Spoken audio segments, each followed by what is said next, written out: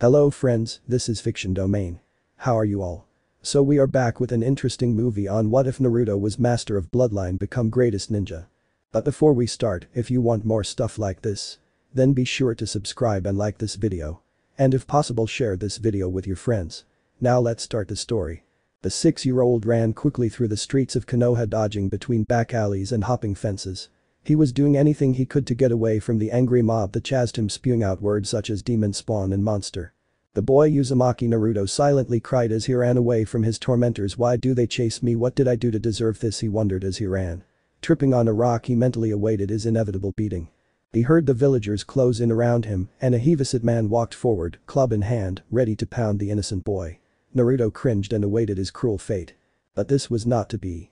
When no pain came, Naruto raised his head to see a man in an Anbu cloak and dog mask, holding the villager's club with one hand. The killer intent was seeping off the Anbu, and it didn't take a genius to see that he was pissed. The Anbu pushed the would-be attacker onto his, but slowly approached Naruto with several villagers muttering curses to the Anbu and boy, but the Anbu took no notice of it. When he was within arm's reach of the boy, he kneeled down and said, "Naruto Uzumaki, please come with me, there is something I must show you." Naruto was confused but silently thanked Kami for sending a savior from the villagers' evil intentions, so he nodded slowly, not trusting his own voice enough to speak. The Anbu nodded and gently picked him up before jumping to the rooftop and proceeding to Konoha's forest. As they sped away, Naruto's mind was abuzz with questions. Why do the villagers hate me so much? What do they mean by demon spawn that would be human? A loud voice rang in Naruto's mind. Nearly jumping out of the Anbu's arms, he mentally asked, "WWH. Who are you?" Naruto was considering running for the nearest mental clinic when the booming voice replied, "Who am I? I am the great Kyuubi no Kitsune, or the nine-tailed demon fox, and I am sealed inside you, Uzumaki Naruto.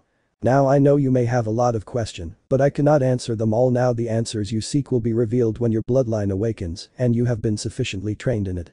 Naruto was absolutely stunned. He had a bloodline, and he was the container of the most powerful demon in existence. It was unreal. However, Naruto's thoughts were interrupted when they reached a large clearing and the Anbu set him down. "Uzumaki Naruto, we Anbu have watched you closely, and unlike most shinobi and civilians, we don't hate you. We have also heard that you wish to be Hokage one day. We have been forbidden by the council to help you directly. We can help you in secret." As soon as the Anbu said these words, 3 more hooded and masked Anbu appeared behind the dog-masked Anbu and stood silently staring at Naruto behind the lifeless masks.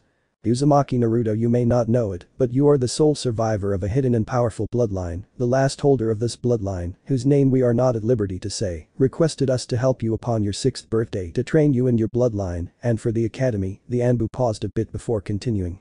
"So before you ask questions, we will train you in the basic and advanced shinobi arts until you become a genin. From there your sensei will train you, and just maybe once you reach chunin, we'll invite you to Anbu if you're lucky." To say Naruto was excited would be an understatement. He was ecstatic. He had a bloodline, he was going to be trained by elite ninjas, and would have a chance to become a powerful ninja. Naruto's thoughts were interrupted by the dog-masked Anbu's voice.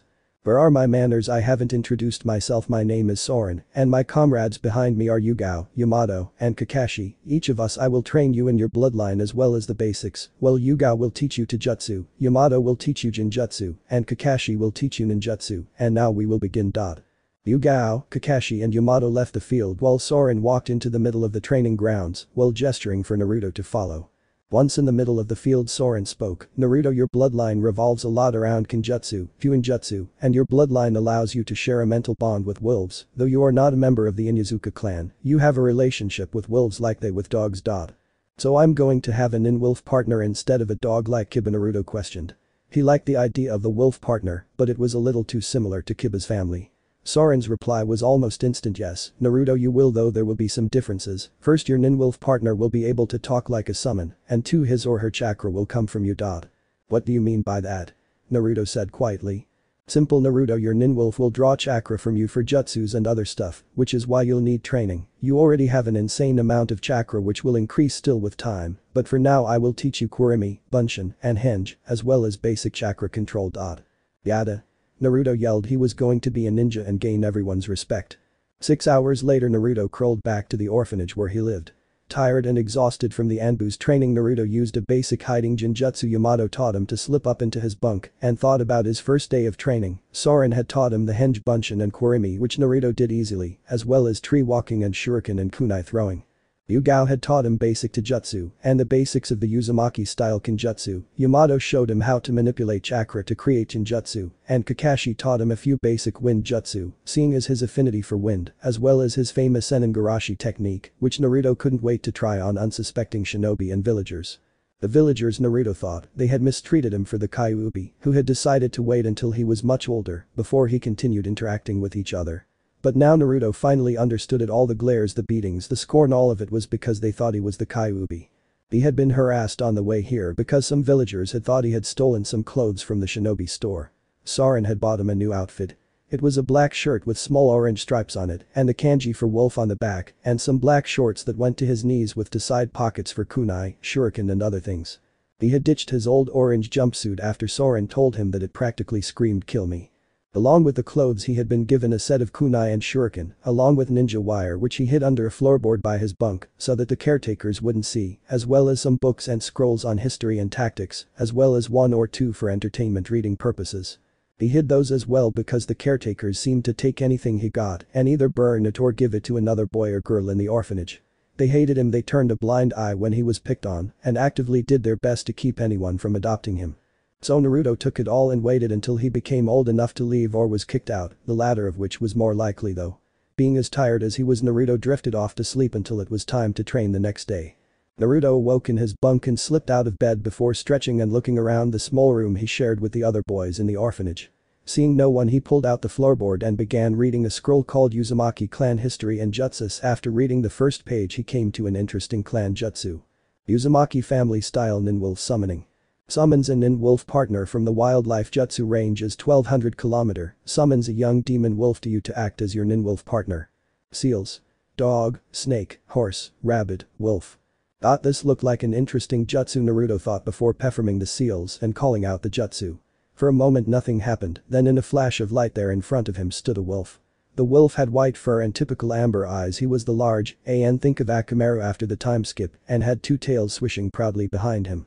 Hello there, Naruto stuttered, he was terrified that this wolf might eat him. The wolf turned his eyes toward Naruto and smiled, it's been a long time since one of the Uzumaki have summoned us, so tell me little one, what is your name? Do not be afraid, I will not hurt you. No wolf will, since your clan and ours shares an unbreakable bond and will fight with you proudly until death. Naruto calmed down after hearing this and quickly brightened at the prospect of working with this wolf and becoming a strong ninja. My name is Uzumaki Naruto and I want to become a great ninja someday. Naruto beamed as he said this and gathered his kunai and shuriken and put them into the pouches on his outfit that Soren bought him. Naruto, huh? Well, it will be interesting working with you. My name is Santon and I am your new nin wolf partner. From now on we are linked so that whenever we are in trouble the other will sense it and come to help.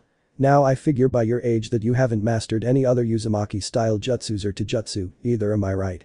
Naruto just grinned sheepishly and nodded. Very well, climb on my back and we will go to the forest for our training. Naruto grinned and grabbed the scroll before jumping onto Santon's back and yelling a resounding yada.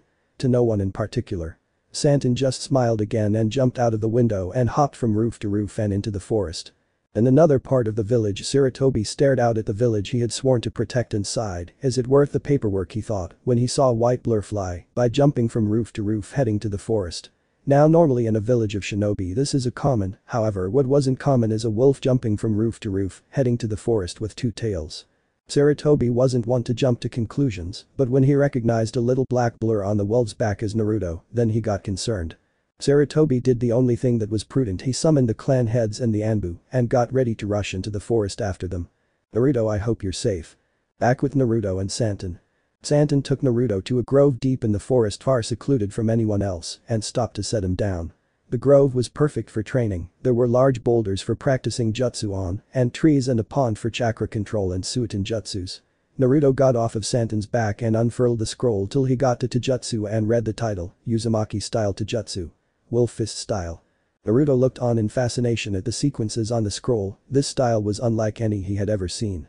He was so engrossed he barely heard Santon speak. The wolf fist style relies on speed and agility, as well as quick, precise and thorough blows which specialize in quick and efficient takedowns. Naruto beamed again and quickly got into the stance the scroll showed him and went through the sequence over and over again. Santon made sure to correct Naruto's form and stance many times, though he soon started to get the hang of it and was receiving fewer and fewer corrections on his stance and it came more instinctive to his movement. After several hours of practice, Anton called for him to stop and come over to him. Naruto nodded and walked to Santon, who was seated atop a boulder watching him practice. "Yes, Santon, what do you need?" Santon sighed at the boy's excitement and shrugged before explaining, "I am going to teach you a jutsu called Uzumaki-style piercing wolf howl jutsu. Much like your Kanashibiri no jutsu, this jutsu lets the user let out piercing howl and freezes their opponent. Now, depending on how proficient you are with it, will allow you to freeze certain opponents, probably no one higher than Chunin at first. The seals are boar, dog, bird, monkey, rabbit, wolf. Now get to it." Naruto nodded and ran off to perform the jutsu when Santon sensed several chakra signatures heading towards them. "Seems we'll have company soon," he thought as he watched Naruto attempt the jutsu again and again. Finally, in a loud burst of chakra, Naruto breathed out and let out a loud piercing howl that echoed across the forest. Santon jumped in shock at his display and then smirked. "It looks like we have a prodigy on our hands here." In the forest not too far from Naruto, Sarutobi and the other clan heads stopped when they heard a howl echo across the forest and shivered as the wave of killing intent washed over them. They looked back and forth at each other, trying to figure out what happened before running in the direction of the howl. "Naruto, please be safe," Sarutobi thought as they neared the clearing. Naruto fell back on his butt. He had did it took a couple of tries, but he did it successfully. Santon jumped down beside him and motioned to the forest where 7 figures jumped out of the forest. Naruto took a fighting stance but lightened up when he recognized Sarutobi. "Heyo, Sarutobi Ajiji, and hope I did that right, what brings you here?" Sarutobi and the others sweat dropped at this and were about to retort before Sarutobi spoke up. "Naruto, where have you been and what's going on? We were worried sick." Naruto grinned before retelling the story from the beginning up until using the piercing howl jutsu. In the end, the clan head's jaws had dropped while Sarutobi was smiling. "Well, Naruto, I'll have to fill out some paperwork for your new bloodline, but until then I'm going to move you into a house since the orphanage probably won't accept Santon." The Sandaime tossed Naruto some keys before leaving with the rest of the clan heads. It was now almost dusk and Naruto finally remembered something. "Hey Santon, I got to go training with Soren and the others, we need to hurry." Santon nodded and waited for Naruto to hop onto his back before following Naruto's direction to the training grounds. Konoha 2 years later, a man stood outside of the Konoha Ninja Academy with a large two-tailed white wolf beside him. The man was tall, 5 feet 6 inches to be exact. He was covered in a red Anbu-style cloak which hid the ninja armor underneath. His blonde hair was combed into a ponytail that runs down to his shoulders, and his face had lost all baby fat and was covered by a mask with the kanji for wolf on it, and think of Haku's mask. The man was actually an 8-year-old Uzumaki Naruto, with his faithful nin-wolf partner Santon. He mentally smirked when he remembered the training regime Soren, Kakashi, Yugao and Yamato put him through. Flashback no jutsu. Naruto had just arrived with Santon at the training grounds for his instruction from his Anbu friends. It had taken a lot of argument, but they finally got him to eat healthy foods instead of ramen. Now he was going to begin his training and was extremely anxious because Kakashi had said that Soren was putting him on the 2-year bodybuilder's guide for ninjas, which was written by a man named Mito Guy. However, little did he know he was in for a world of pain. "Hey Soren sensei, what's this new training you're going to give me, huh? I bet it's really good for it to get top reviews," questioned the ecstatic little boy. "Yes Naruto, this training will help you and Santon greatly. For starters, I want you to take 20 laps around the village, then 2,000 sit-ups, 2,000 push-ups, 2,000 crunches, then 2,000 kicks and punches to the training posts, followed by 1,000 push-ups with a bag of sand on your back," the Anbu replied with a hint of sadistic glee in his voice. Naruto had mentally shut down on hearing that, and Santon had begun to nervously edge himself away from the insane Anbu. "Well, get to it," he yelled with a commanding voice. "Hi," the two replied before running to do as they were told. While they ran, the duo silently swore to prank their trainers for this regime and the cramps they would surely get. After the course, Naruto and Santon had to take 2 soldier pills to stay conscious when their senseis came to them again and unanimously yelled, "Now we'll get on with training as usual." A resounding "what?" could be heard all across the village as the duo went through their normal training with the Anbu. Then flashback no jutsu. Naruto inwardly shuddered at the thought of their gruesome regime. Naruto whistled at the size of the academy and thought back to when they had arrived at their new house. Santon, however, remained silent like Sarutobi had told him to. Flashback no jutsu again. Naruto gasped at the size of the house that old man Sarutobi had given them. The house no castle had 3 levels with a kitchen filled with various foods and a hot spring and dojo in the rear of the castle. There were over 100 rooms with a library with scroll upon scroll of jutsus from D class to S class and books on history, strategy, medicines and poisons. On the table was a scroll from Sarutobi. "Dear Naruto." I hope you like the new compound for you. Since your bloodline is popped up, this castle will act as your clan compound if you're able to start a clan. In the library are books on politics. I suggest you read them since as clan head you will be required to know politics so that you may survive any political encounters in the future. Also with your new bloodline, there will be clans that will try to set up arranged marriages to get your blood into their clan. Watch out for the Inyazuka clan, as they will no doubt try to get your ninwolf abilities into their clan. Don't worry though, as any arranged marriage will have to wait until the age of 12, and as clan head you can accept or deny the request at your leisure. Good luck and farewell. PS tell Santon to not speak in public so as to avoid any more complications. Naruto sat down to digest the information, while Santon thought of what it would be like for Naruto to run away from girls who would no doubt be after him. After Naruto digested the news, he jumped up and shouted, "Come on Santon, let's go study those jutsu scrolls." Santon smiled and ran after Naruto into the library. Hours later, Naruto had found a room on the top floor and promptly plopped down and went to sleep with Santon curled up beside him. Then flashback: no jutsu. Naruto simply nodded to Santon before putting on the mask and pulling up the hood before walking into the classroom. Imi no Iruka sighed as he gestured for the class to quiet down and that another student would be joining them today. Looking at the scroll, his eyes widened when he saw Uzumaki Naruto. Iruka raised an eyebrow. This should be interesting, he thought as he announced the student. The Inyazuka clan, who as well as the other clans and parents who had came to see their children to school, shot their attention to the door when Iruka announced their new student and waved him in. Naruto and Santon walked into the room and got a wide set of thoughts from the room. Wow, thought a certain Hyuga heiress. He's not all that tough looking even with a wolf, thought a certain Uchiha and a fawning pink-haired girl, while the rest of the females stared with miniature hearts in their eyes and wondered what he must look like under the cloak and mask. However, a certain Inyazuka boy was excited at the idea of another ninja like him, and a certain small white dog gave an enthusiastic yip. Let's see, now we have a brooder, an Aburam, Akamichi, a lazy Nara, who would have thought, a bossy Yamanaka, a shy Hyuga, that's a new one, and an overconfident Uchiha with a fangirl problem. Overall an interesting group. Iruka motioned for Naruto to take a seat and get ready for the lesson. Nodding once, Naruto sat in the far corner alone with Santon next to him by the seat. Throughout the lesson, which Naruto found he already knew, he noticed the curious stares he would get from the occasional student, parent or teacher, and found much to his delight, they weren't full of hate or disgust, but instead curiosity. 1 hour later, Iruka filed out the students to the training field for kunai and shuriken training. Once there, they were greeted by Mizuki, the physical instructor. Naruto didn't notice the disgusted sneer Mizuki sent him, but Santon did. The ninwolf sent a spark of killer intent to the teacher, thoroughly silencing his stare. When the students lined up, Mizuki went through showing the students proper shuriken and kunai handling and throwing. However, he purposefully avoided looking at Naruto and treated him like he wasn't there, an act that didn't go unnoticed by the other students. Regardless, Naruto still made marks that outclassed the other students, much to the contempt and frustration of Mizuki and Sasuke. When the time came for the Taijutsu sparring, Mizuki sneered at Naruto and announced the match as Uzumaki Naruto vs Uchiha Sasuke. With an ever-confident smirk, Sasuke strutted into the arena, drowning out the cheering fangirls, and awaited his opponent, who he figured to be weak. Naruto grunted in acknowledgement and walked alone into the field. Ready to lose, spoke a confident Sasuke as he slipped into the intercepting fist stance, common of the Uchihas. We shall see, replied Naruto as he slipped into the wolf fist stance, with one leg spread forward and his hands crossed in front of him, palms open. I'll end this in one attack, Sasuke stated as he ran forward and threw a punch at Naruto's face, only to have it blocked by Naruto's arm. Naruto saw the attack coming and raised his arm to block the punch and launched his palm forward, hitting Sasuke on the chest and sending him back a few feet. Naruto followed up with another palm strike and a roundhouse kick to the face.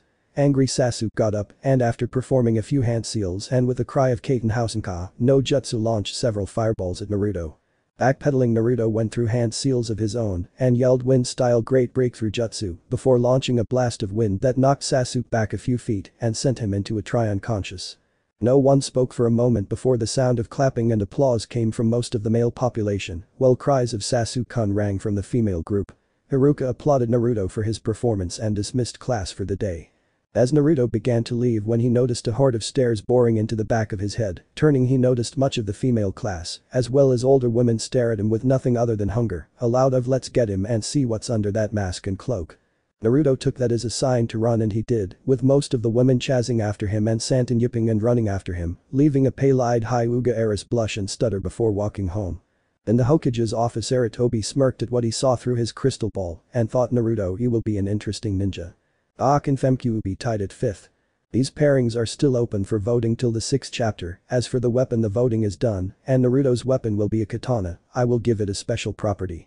Also, I have decided to give Naruto a taijutsu, but first can someone give me a name for it? I was thinking based on its abilities, calling it the knowledge eye. This chapter, we'll get an introduction to some of the vixens. Hehe. 4 months after the beginning of the academy. Uzumaki Naruto sat in a creek near his home dressed in nothing other than his boxers. It was his way of calming and relaxing himself.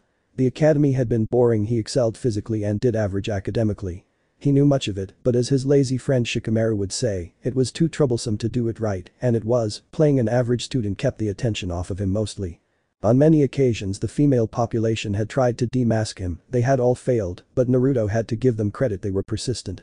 He had made friends with Hinata, Shikamaru, Choji, and Ino, slightly. Sasuke and Sakura had despised him ever since he had beaten Sasuke bad and occasionally picked fights with each other. Naruto's score was 20 wins to 12 losses, Shino had kept to himself.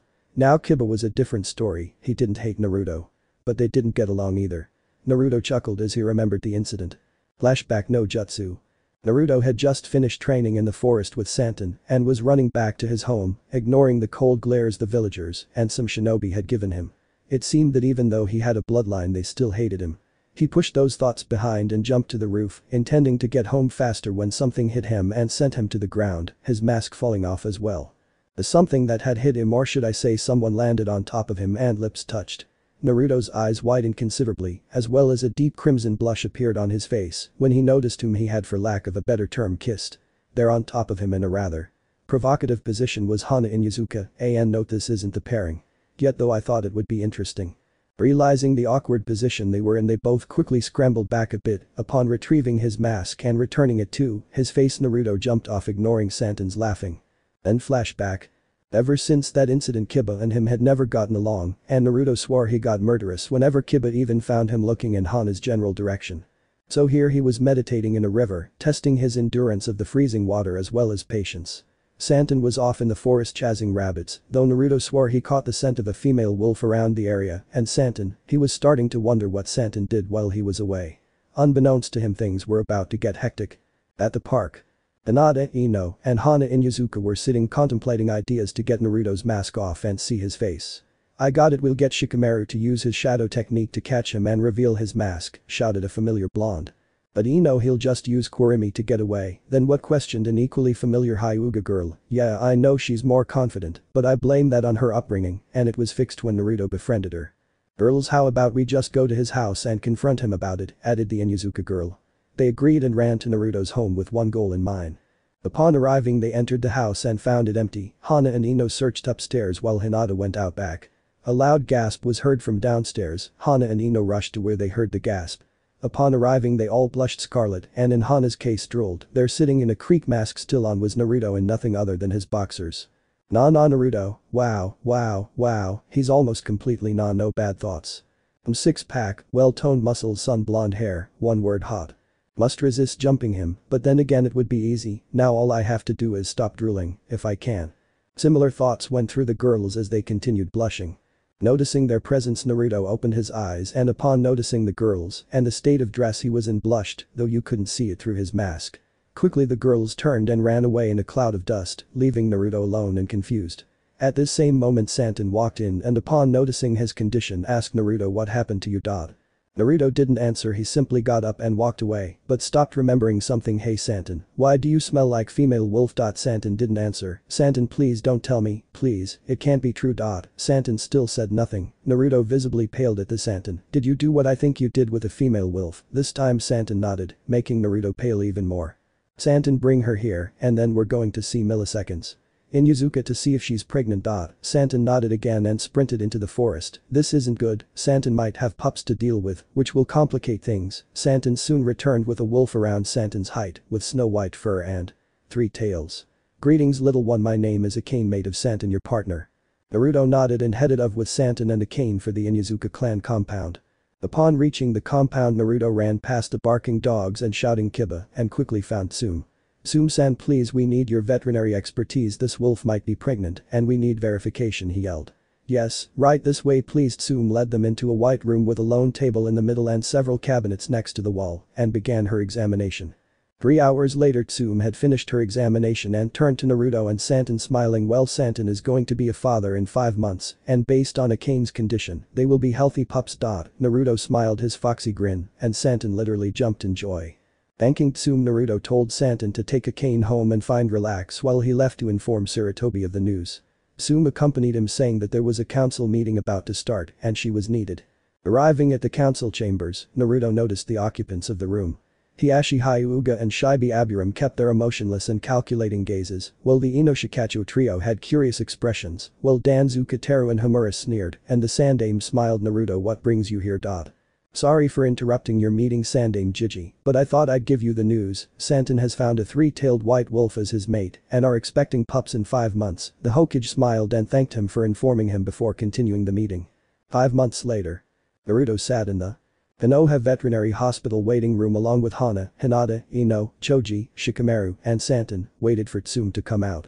Don't worry, Santon, Akane and your pups will be fine. Naruto had tried to comfort Santon for 2 hours, but he refused to stop pacing. Naruto was about ready to glue him to the floor when Tsume walked into the room sweating slightly. Mom, how did it go? Questioned Hana. Everyone crowded around Tsume awaiting the verdict. The pups are fine and healthy, perhaps the best litter I've ever delivered, and Santon, you are now the proud father of 5 wolf pups. Everyone smiled while Santon jumped for joy and rushed in to see his mate and pups.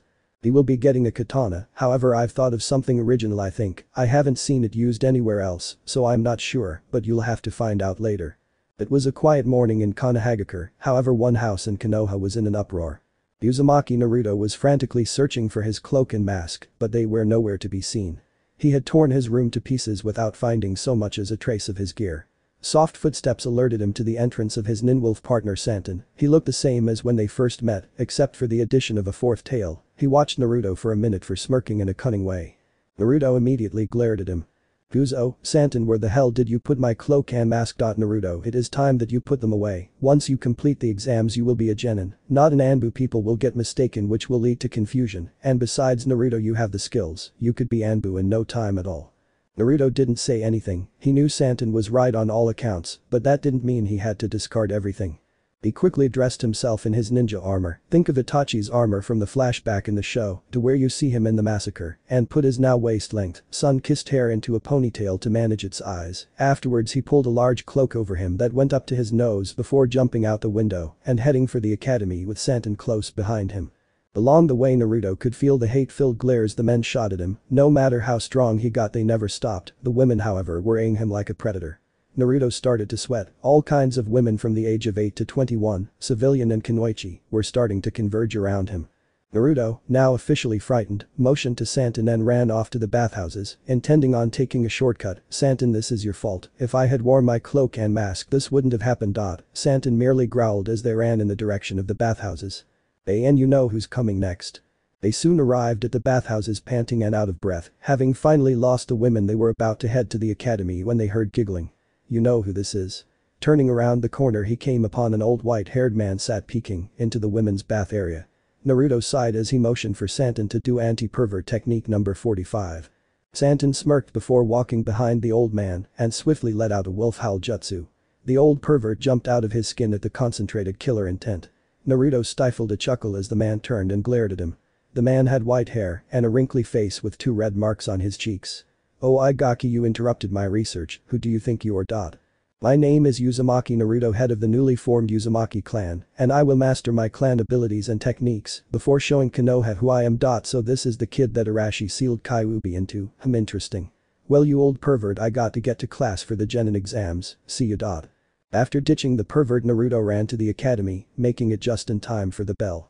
Sighing, he opened the door and walked inside. A collective gasp followed as the whole class, even Iruka, gaped at the blonde.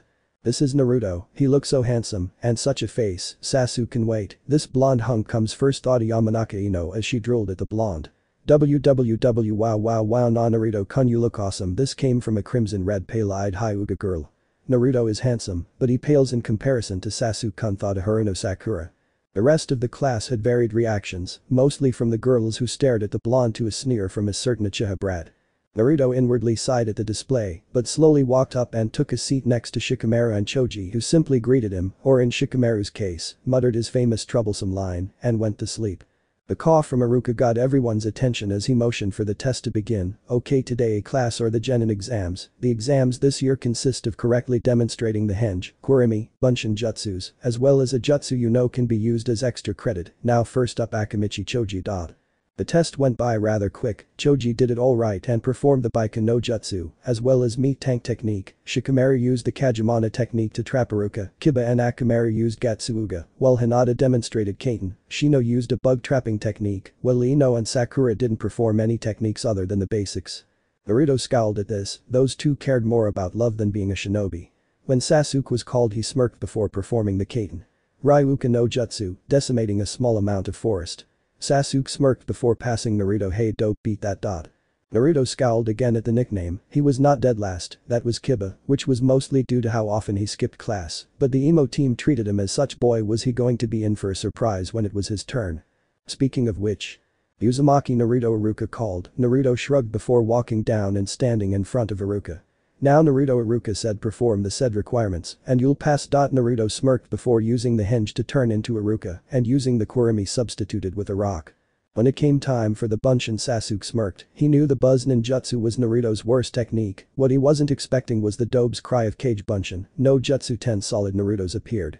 Outwardly Sasuke showed no emotion, but inwardly he was seething at the amount of power Naruto had.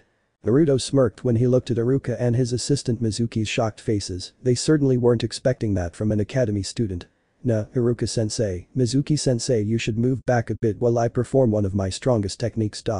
Nodding, they ran a distance back as Naruto performed hand seals for his jutsu. Finishing, he let out a cry of wind-style raging whirlwind gale jutsu. A rush of wind gathered around the area where Naruto was decimating the trees, training dummies and any other object there. When the wind stopped, the ground was covered in craters, while the trees were shattered with cut marks all around. Naruto smirked walking past a stunned Iruka and grabbed a headband before walking out to the swing he usually sat at and watched as the other students greet their parents, with Santon at his side. Naruto envied the children since they had a family of their own. Hey, isn't that the we aren't allowed to talk about that. I can't believe they let a thing like him pass as a shinobi. What were the teachers thinking? Naruto drowned out their words and went back home before dropping his headband onto his bed before going to work on his special project. Walking into his basement, he came upon a small blacksmithing room. Gingerly walking in, he picked up a single katana that lay on a wooden table. It was a simple katana except for the kanji of Wolf and Uzumaki clan inscribed on the hilt. This katana was not a normal katana, it was a chakra fang that he had forged himself, and it was a year ago that he discovered an ancient scroll depicting the instructions on how to make such a weapon. All that was left was to infuse his blood and chakra into the blade. The blood was to make sure that no one else but one of his kin could touch the blade, while the chakra was to give it its unique property. Naruto walked to the blade and cut his thumb on it before letting the blood drip onto the blade while infusing it with his chakra. The blade only flared with chakra, telling Naruto that it had worked. Smiling, he set the blade in its sheath before walking back upstairs to go to bed. Naruto passed Santon's room and smiled as he saw Santon and Akane curled up together, with their pups right next to them. It was these little things that kept him going in life. Plopping into bed, Naruto drifted off to sleep. Naruto awoke and found himself in a sewer, with long winding tunnels and a cage directly behind him. Standing up, he walked to the cage, but froze when he heard a resounding laugh filled the room, sending Naruto on guard. "Hahaha kid, don't you remember me? I mean, it's only been 6 years since we last talked," rang a powerful yet slightly feminine voice. "You know what's next." Naruto's eyes widened in recognition as a woman roughly 21 by the appearance stepped into view from behind the cage. She had crimson red hair and eyes, with claws, ears, and a tail like a fox, or in other words, she was the exact incarnate of raw seductive beauty, and to make it worse, she was naked. Kyuubi put on some clothes. Woman. Naruto turned away before she saw the blood drip from his nose. The Kyuubi laughed again before using Henge for clothes. "Kid, I see you remember me, that's good. I thought I would have to tell you all over again. Anyway, you have graduated and like I said, I've awakened again, and my oh my, you have grown into the most handsome young man I've ever seen. Too bad I'm stuck in the seal, or else who knows what might have happened." Naruto blushed again and began to contemplate torture for the fox woman. Now Naruto think fast. Time for training. Without warning, flames shot towards Naruto. He dodged and glared at the woman before dodging yet another flame blast.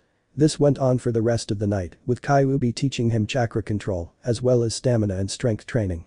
In the morning, Naruto dragged himself out of bed before eating a quick breakfast. He then grabbed his chakra fang, while he and Santon ran out to the academy for team assignments.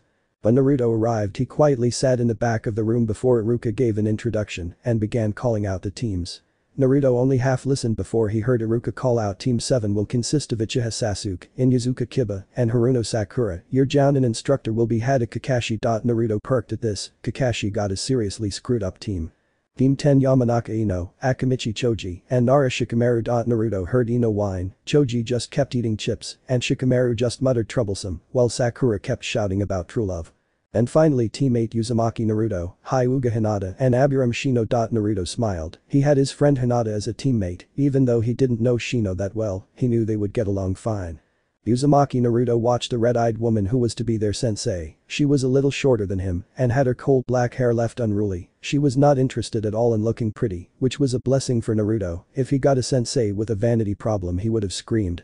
She led Naruto and the others to a small dango shop not far from the academy, ushering them in and seating them before looking them over. Alright, I am your sensei Yuuhi Kurenai. Now before we begin I want introductions to which I'll start. She paused before continuing. My name is Yuuhi Kurenai. My likes are mastering new genjutsu and protecting my friends. My dislikes are kunoichi who care more about beauty than being a ninja, and my dreams for the future are to become the greatest genjutsu specialist in the world. Shino was next to speak out among the three. My name is Aburame Shino. My likes are discovering new types of bugs and adding them to my hive. My dislikes are people who hate bugs, and I have no dreams for the future. After saying this Shino turned back to the menu, looking it over emotionlessly, as per his stoic self. Up next was Hinata. My name is Hyuga Hinata, and my likes are protecting those I love and getting stronger to protect them. My dislikes are those people who judge before getting to know others and people with dark ambitions, and my dreams for the future are to make my clan happy and get Naruto-kun to notice me. She thought, blushing. Naruto inwardly smiled. Hinata had turned out into a fine young woman. She no longer stuttered except when too much attention was on her or she was embarrassed, and she was growing considerably in strength. Hinata was at the moment wearing simple kunoichi ninja clothes with a fishnet shirt underneath. Her indigo-colored hair had grown out and now reached to her lower back. All in all she had turned into a beautiful young woman. Already several young men had tried to pick her up, but being in Uzumaki, Naruto drove them off like the protective friend he was. Naruto didn't want to admit it, but he had somewhat of a crush on the young Hyuga girl. Bringing himself back to reality, Naruto remembered it was his turn. My name is Uzumaki Naruto. My likes are Fuinjutsu, Taijutsu, and Kinjutsu, and protecting my precious people. My dislikes are people who look down on others for things they have no control over, and my dreams for the future are to bring the Uzumaki clan fame, as well as learn new types of Taijutsu styles. A little disappointed at being left out, Santon barked from his spot behind Naruto. Chuckling, Naruto reached back and scratched Santon behind the ears, offering condolences for being left out. Kurenai looked between her students. She had a pretty good team, but she wondered if they could pass her test. Standing, she gestured for them to follow her to the street. Now listen up, before you can be instated as genin you must pass a test. Now this test varies for each sensei. They have a 66 failure rate. Now my test is a bit different. I am going to hide, and you three as a team will have to find and apprehend me. The test begins in 3, 2, 1 begin. But that Kurenai flashed through some hand seals before disappearing in a flash of light, leaving 3 confused genins and 1 demon wolf behind. Aburame Shino was the first one of the 4 to speak up. She used a genjutsu to escape, however one of my bugs was planted on her before she left, so I can track her down fairly easy. The Aburame ninja stated before jumping off after Kurenai, nodding. Naruto, Santon, and Hinata followed soon after. Shino led them to a deserted training area, complete with training posts, dummies, and a water source. Scowling, Naruto told Santon to sniff out Kurenai's scent before drawing his chakra fang.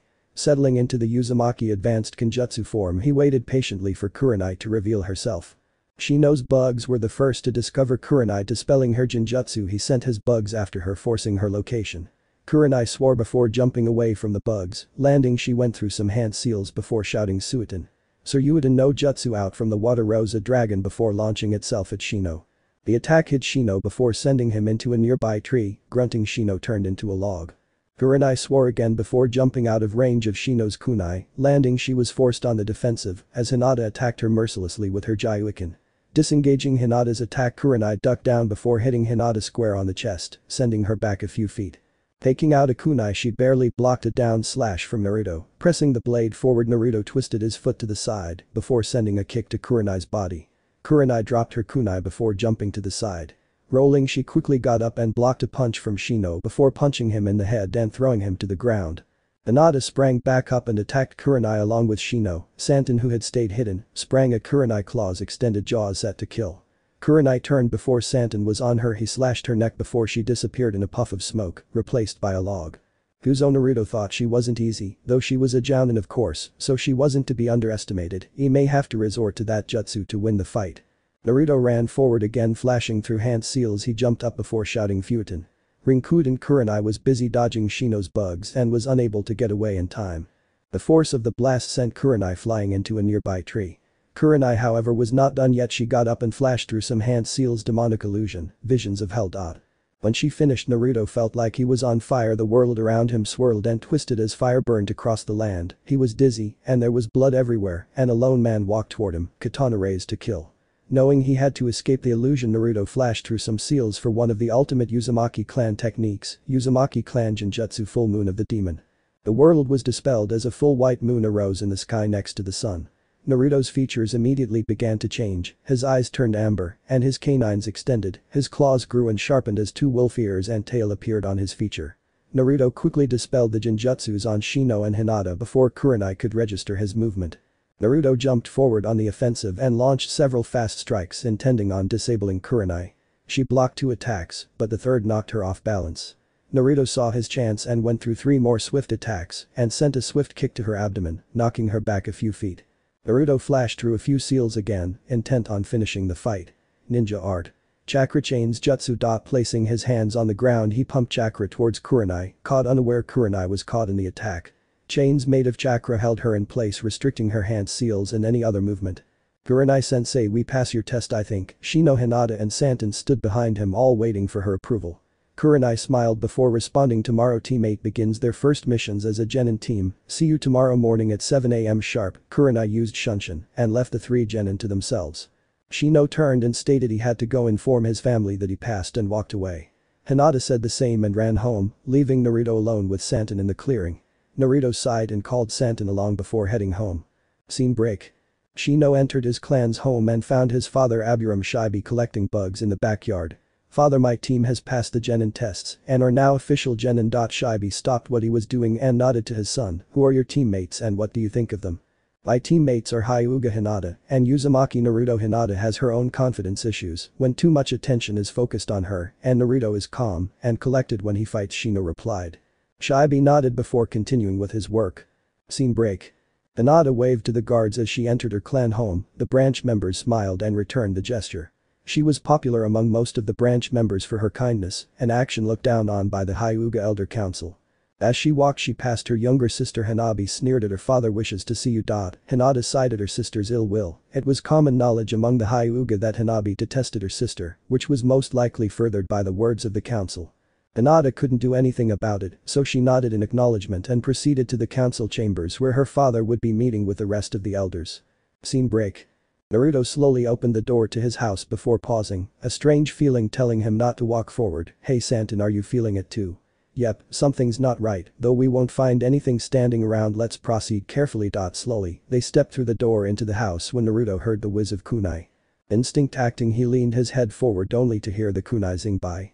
Sighing, he noticed yellow stuff on the floor. Upon closer inspection it was his hair. Somebody cut his hair. Santon started howling with laughter, while Naruto pondered who could have done it. Santon stepped forward only to have a bucket of water drop onto his head. This time it was Naruto's turn to laugh his head off when realization dawned on him. Akira, Ryuko, come on out, you got us. From down the hall came 2 little blurs before they stopped and yipped at him. They both had snow-white fur and were howling with laughter at their father, who still had a bucket on his head, before Naruto reached over and took it off. Alright you little pranksters, go with your father while I deal with my hair situation. Akira, Santon and Ryuko ran down the hallway to their mother, while Naruto walked down to the bathroom, sighing at the twins' antics. Scene break. Hyuga Hiashi pinched the bridge of his nose at the council's suggestion. Are you sure you want to do this? He won't accept. We are sure, Hiashi, we have tried to get his blood into our clan, for while we will have it one way or another, the head council member stated. Hiashi sighed and dismissed the council meeting before walking to his office to write the letter. Before he was interrupted. Tausen, you called for me. Hiashi turned to see his eldest daughter Hinata. Yes Hinata, did you pass your test? Yes, father, my team and I successfully passed Kurenai-sensei's test. Hiashi smiled before turning his face serious again. Hinata, the council is up to something again, tell your teammate Naruto to be careful now. Hinata was about to reply, but Hiashi had already left to his office, leaving Hinata to ponder what he said. Alright, there we go, next chapter. Ooh, what is the council planning for our dear hero? Find out next time. Konoha Forest. 2 weeks after genin exams. Naruto jumped onto a nearby tree, Santon at his side growling as he caught the scent of their target. A nearby bush rustled a bit before going silent again. Naruto turned and ran for the target, one thought running through his mind: must kill the accursed cat, the Kyuubi, and Santon couldn't help but agree with Naruto. Naruto sensed the cat's presence behind a nearby tree and smirked. Now this was not the "I am better than you, fear my power" smirk, no, it was an "I am clinically insane at the moment, run for your life or die" smirk. Pulling out his chakra, correct my spelling if necessary, Fang, which he had named Windbreaker. Why, you might ask? Well, it was because when chakra is applied to the blade, wind surrounds it, making it sharp enough to cut through steel. Naruto coursed chakra through the blade and cut in an arc at the tree's base. For a minute nothing happened, then the tree crumbled to one side, leaving nothing in between Naruto, Santon and a now scared witless cat. Naruto raised his blade ready to kill the annoying cat when a voice stopped him. Naruto, put away your blade please and let's go. Naruto frowned at his sensei, but nonetheless complied and walked away with Santon as Hinata came and picked up the poor cat. With the cat in possession, they made their way to the Hokage Tower for their pay. Later. Naruto was walking down the marketplace with a genuine smile on his face. He had done many successful pranks in the past weeks and was quite proud of himself. Ada Kakashi had recently been admitted to the hospital with a bad case of extreme shock. Apparently someone had cut out the heads of the women on his Icha Icha Paradise book and replaced them with pictures of Mido guy smiling. The Anbu who found him had also been treated for shock, coincidentally or not the Anbu was none other than Soren. Either way, both Kakashi and Soren were being treated and weren't expected to be back up for a while. Mido guy and Rock Lee had cried for weeks when they woke one morning to find their green spandex suits gone and the store that sold them was out. Being the stubborn people they were, instead ran around in the only other color spandex that was available, pink. The hospitals had never had so many patients since the Great Shinobi Wars. Things worsened when someone stole every spandex suit in Konoha after crying. Again, Konoha was truly shaken by something far worse than the Kyuubi. Mido guy and Rock Lee were running around Konoha in their usual routine and briefs. Sad to say, some ninjas and villagers had to be sent to the clinically insane ward permanently. To make things worse for Uchiha Sasuke at least, someone had posted a picture around the village that showed a sleeping Uchiha in pajamas with little hearts across it and a teddy bear clutched with one hand and his thumb stuck in his mouth. Easy to say, Sasuke refused to leave his house for a long time. Most of the male populations were laughing their heads off while the female population thought it was cute. Although it was safe to say that Sasuke had a new goal: to kill the person who humiliated him. The Hokage was found in his office covered in a pool of his own blood with a perverted blush on his face. When he came to, he said something about Anwarik no Jutsu and then getting the biggest nosebleed of all time. The clans were hit extremely hard. The Hyuga clan had their entire compound painted with Icha Icha pictures on the walls, windows, and floors, causing many nosebleeds. The inner compound was infested with various wild animals and droppings. The Elder Council room had been painted pink and an almost unbreakable illusion was placed that made it seem like invisible half-naked men were attempting to seduce you every 30 seconds. Niji Hyuga woke one morning to find his hair bleached white with various forms of makeup on his face, and to make it worse, the cage bird seal on his forehead was painted like a bird of all things. Several people were admitted to the hospital suffering from closed tonkatsus. To add even more insult, their clothes had been permanently dyed pink and polka dots. The Nara clan had to round up all of their deer after someone had let them out while Shikaku was supposed to be watching him. This got him a severe beating from his wife Yoshino. Also, Yoshino found an entire collection of Icha Icha Paradise books in not only Shikaku's possession but also Shikamaru. No one has heard from them since. Some people have said to have heard an inhuman roar followed by many painful shrieks, screams, and whimpers. Yamanaka Inoichi awoke to find two women he didn't recognize in his bed. When his wife and daughter found him, Inoichi had to be admitted to emergency care for a week. The family scrolls were booby-trapped and anyone from the male gender who opened them found themselves in a 2-day genjutsu where obviously gay men raped them non-stop. While the female gender got the same thing except women molested them instead. This of course caused severe mental trauma among the clan. Someone slipped a bug aphrodisiac into the Aburam clan house. Needless to say, the bugs were abuzz, pun intended, with activity that not even their masters could stop. When Aburam Shino went to visit his friend Inyazuka Kiba, one of Shino's fleas had jumped onto Akamaru and had soon spread throughout the kennels. This wasn't the only mishap to occur against the Inyazuka. Someone had slipped a bunch of cats, one happening to be the Fire Daimyo's cat, into the kennels. Add to that the kennel locks mysteriously opened. Sad to say, the cats and Genin team sent to retrieve them haven't been heard from since.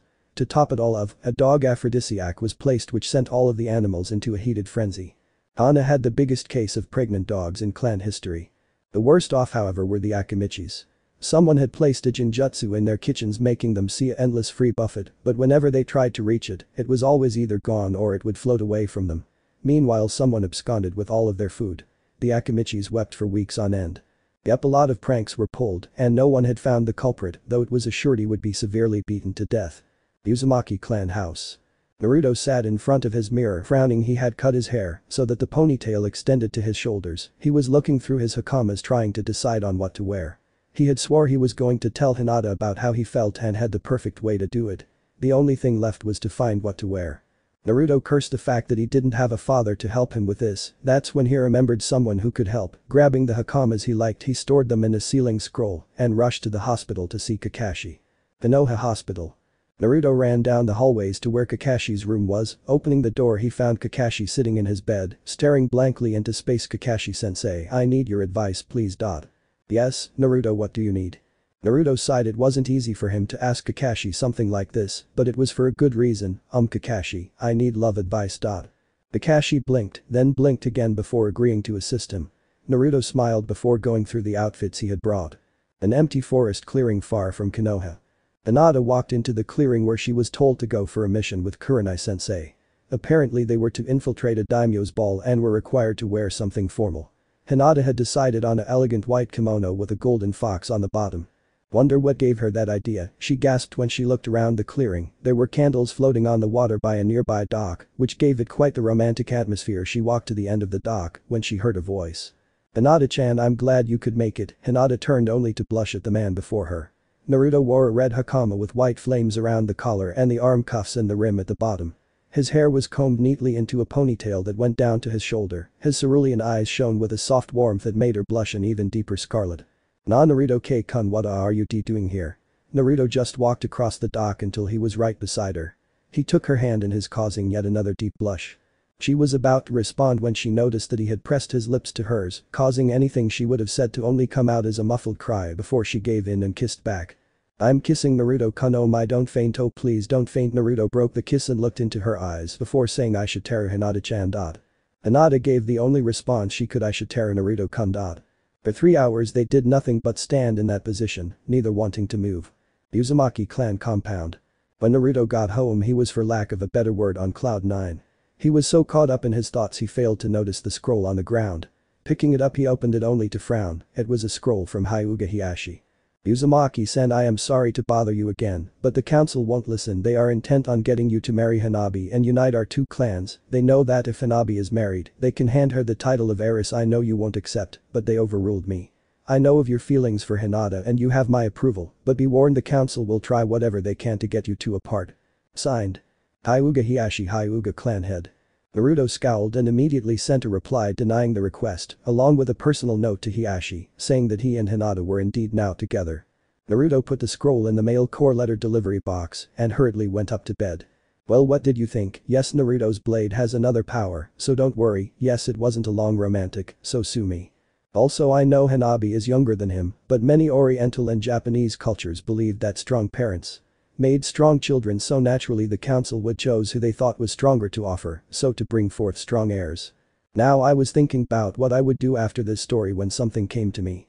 What if Naruto and Hinata, who will be married by the end of this story, go on an adventure outside of Konoha, stumble onto a stone that transports them to many different dimensions times, with a different dimension time for each story. Crossover fix with Star Wars, LOTR, Yu Yu Hakusho, Inuyasha, Teen Titans, and any other I find interesting.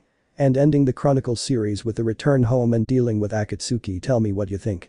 On with the story. Naruto was upset. No, he was pissed. He was resting peacefully dreaming about his love Hinata, when he was awoken by an Anbu telling him that he and his team's presence at the Hokage Tower. He knew, however, when the Hokage called for something important you came. So here he was in the Hokage Tower, Santon asleep by his side. He had barely enough time to get his ninja armor on. His blonde hair was in its traditional ponytail that went to his shoulder. He silently observed his team who stood beside him. Kurenai was sitting in a meditative pose, legs crossed, silently resting or thinking. He honestly didn't know. Her hair was messy and unruly, a sign that she was rushed as well.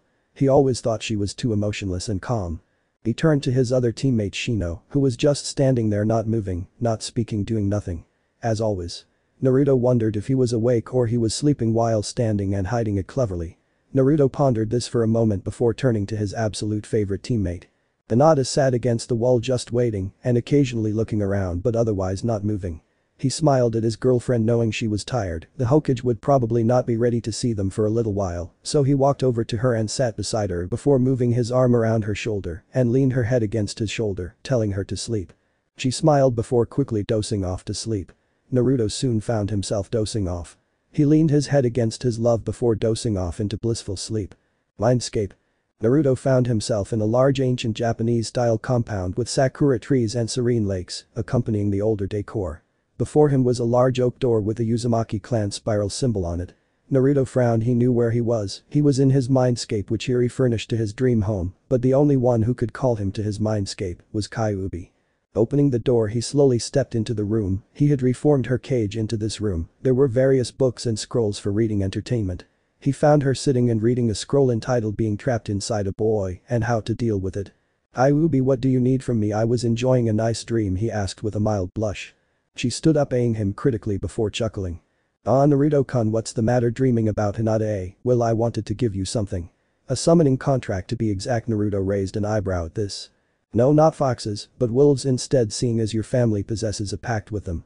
I got the contract from Kuri. I know this is from another fanfic, but I needed a name. I give the full credit to that author. Now if I could only remember his or her name in a bet, he sucks at gambling whenever he attempts it. He is powerful, though I mean he would need to be to hold the title of the Hachimata no Kami, seven-tailed wolf." Naruto nodded and waited as she unfurled the contract scroll and opened it to let him sign. He willed his blood to appear since it was his mind, he could do what he wanted. Signing the contract in blood he thanked her before he felt the tug at the back of his mind, telling him it was time to wake up.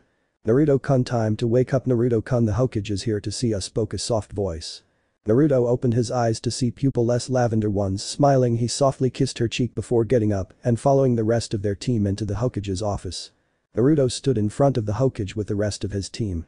The atmosphere was tense, he could almost cut it with a kunai. Naruto turned his attention back to Sarutobi as he listened closely to the conversation. "Teammate, I have heard disturbing reports from Hada Kakashi and his team. 3 days ago they left a wave country on an escort mission, however it has turned from a C to an A-rank mission, with the interference of Mamachi's Abusa A-ranked missing nin. Also a crime lord by the name of Gatu has interfered. He has a large amount of bandits, mercenaries and Ronin under his command. This of course has made this too dangerous for one genin team and all other teams are unavailable. You are to reinforce Kakashi and his team and eliminate the threat." Dismissed. The chorus of "hi" answered him as teammate dispersed to prepare themselves for what would promise to be a strenuous mission. An hour and a half later. Teammate was walking along the road to Wave Country. It would take several days for them to reach their destination, and confrontation with the enemy was inevitable. All they could do is pray to avoid it until they met up with Team 7. Too bad they couldn't have everything they wanted. Naruto felt the wind pick up as an arrow whizzed towards them.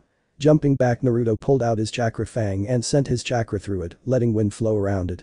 A deep laugh came from the trees as a large burly man stepped out. He had white mane-like hair with a loose armor like Hakama. He also carried a large purple pike on his back, and his eyes spoke of a seasoned warrior who would slaughter all who stood in his path. "Bet you know who this is." "Ahaha, what do we have here? Reinforcements for the Leaf Squad. Sorry, but my employer can't let you do that, but be honored that you will fall to the pike of Kiji Mead, warrior extraordinaire." He pulled the pike off his back as at least 100 men all in samurai armor stepped out from behind him waving various weapons around at them. Naruto prepared to use his ultimate ninjutsu in hopes of scaring some of them when another idea came to him. Performing various seals he slammed his hands into the ground, shouting Taiju Kuchius no Jutsu, mass summoning technique. A dozen 3-foot wolves appeared before him. Several of the Ronin shook a bit before hardening themselves again and charging forward. Teammate pulled out their choice of weapons or bugs in Shino's case and charged into the fray. Naruto jumped above 3 Ronin and swung Windbreaker in an arc, removing one opponent's head. Landing, he rolled and turned to block a sword strike to the head before pushing forward, breaking his opponent's guard and piercing through his heart, effectively killing him. The third Ronin pulled his spear down in an attempt to spear his head, but Naruto stepped to the side and brought his sword up and slashed him from his chest to the face. His opponent wordlessly fell to the ground dead. Another group of samurai leveled their bows towards him and fired. Flashing through some hand seals, Naruto shouted Futon, Kazeryu Enden, wind release. Wind dragon missile technique, I think. A large dragon formed from the wind and soared towards the Ronin, slashing and slicing all in its path. The group flew backwards, landing in a broken heap. Naruto turned to find more opponents when a loud poof reached his ears. Naruto turned to see one of his summons get sent up in a puff of smoke due to a large pike courtesy of Kiji. Surrounding him were the rest of his summons surrounding Kiji, with many dead Ronin bodies surrounding them. Naruto grabbed Windbreaker and ran towards them, telling his summons to kill the remaining enemies and to leave Kiji to him. Unknowing to him, he was unconsciously sending chakra to his eyes. Kiji saw his new opponent standing before him, his katana in a ready stance, blood dripping at the tip. But what perked Kiji's interest was his eyes. They were, instead of the cerulean blue, a deep amber color with one tamo in each eye. Grinning, Kiji put his own weapon in a fighting stance and charged forward. Naruto pulled his katana up to block an overhead strike and spun his blade in an arc towards Kiji's chest. Kiji jumped back and swung his pike low at his foot, but it was blocked as well. Naruto was confused. He saw his opponent's strikes before they happened, making it easy to avoid or block the strikes. "Kid, you're quite the swordsman. I haven't had such fun in a long time, but I'm afraid that I have to end this duel." Kiji disappeared faster than Naruto could see and reappeared behind him, pike raised to kill. Naruto saw this coming and turned around, bringing his blade up to block the blow. Pushing off the pike, he sent a roundhouse kick that hit Kiji square on the face, knocking him back a few feet. Naruto fell on his knees, forcing him to use Windbreaker for support. He was tired, and it was showing. He wouldn't be able to block another strike. Santon was with the other wolves engaging the Ronin. The same goes for the rest of his team. This left him with Kiji, who was still full of energy. This would be a tricky situation to get out of. Kiji walked forward until he was in striking position.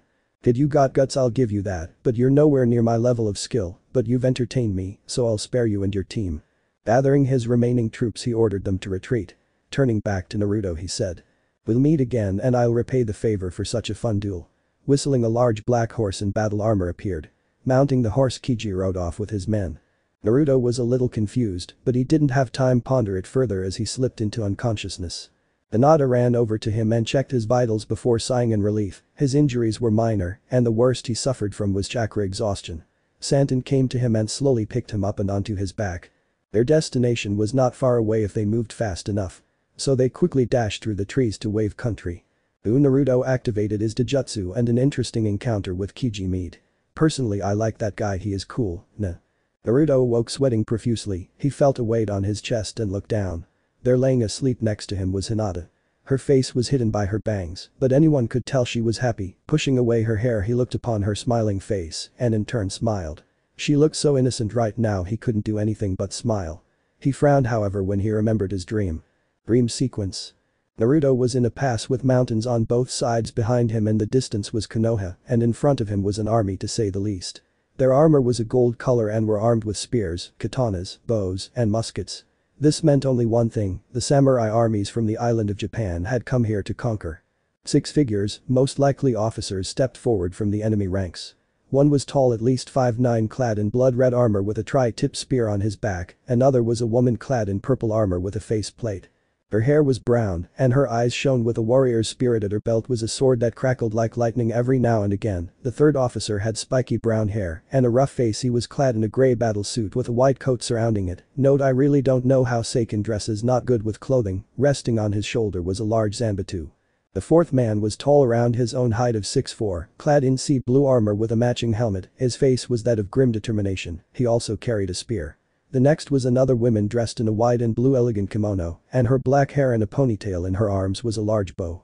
The last man was smaller than the others, but looked none the weaker. He was dressed in golden armor like his warriors, his face resembling that of a monkey, making Naruto want to chuckle if he wasn't in deep trouble. On the back of his armor, however, there were spikes spread out like a fan, making him also resemble a peacock. In his hands was a staff that broke apart seemingly, which made for an effective weapon. His posture gave off a regal look, and Naruto was sure that he was the commander of the force. What's this? One lone ninja stands against a force of 10,000, a mockery, I say, and a child no less. Though he be as tall as Tadakatsu here, you can tell by his face he is very young. Child, leave this place, go home, you have a life ahead of you, don't waste it dying here. The leader said loudly over the sea of warriors. Naruto replied by sending chakra to his eyes and activating his Shikutsugen amber eyes, with 2 Tomo appeared and glared at the soldiers and samurai before him.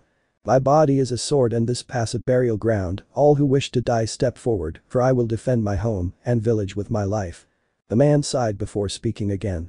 Boy, your drive to defend your village is admirable, but we will not be stopped here. I am sorry, men attack. The army assembled charged forward at the lone blonde Jinchuriki ready to kill. Flashing through hand seals, his hands hit the ground before screaming Kuchiyas no Jutsu Shibi no Kami, thanks to the person who told me it was Shibi, not Hachimata. A large puff of smoke appeared before a figure stepped out of the smoke next to Naruto. He was dressed in silver battle armor with a kanji for wolf boss on the front and 2 long swords in his hands. He had 2 furry wolf ears and 7 tails. His eyes were amber, but without the tama like a wolf's eye. He was set in a battle position, waves of killing intent rolling off him. He leveled his gaze at the man leading the enemy. "So Naruto, you summoned me for battle na, and the odds are against us it seems." He flashed a grin and spoke again, "All the more fun in the end, let's go wild. Of course Kuri-sen, I would love to fight a good fight.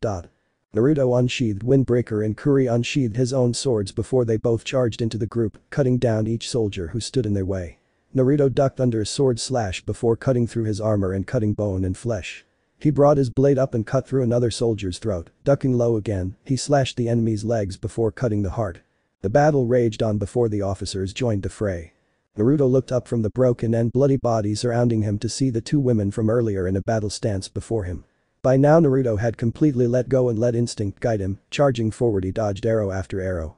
Pulling his blade up, he blocked an incoming sword strike from the other woman and exchanged several strikes before ducking under her blade and sending a kick to her chest. With the wind momentarily knocked out of her, he charged the archer and attacked.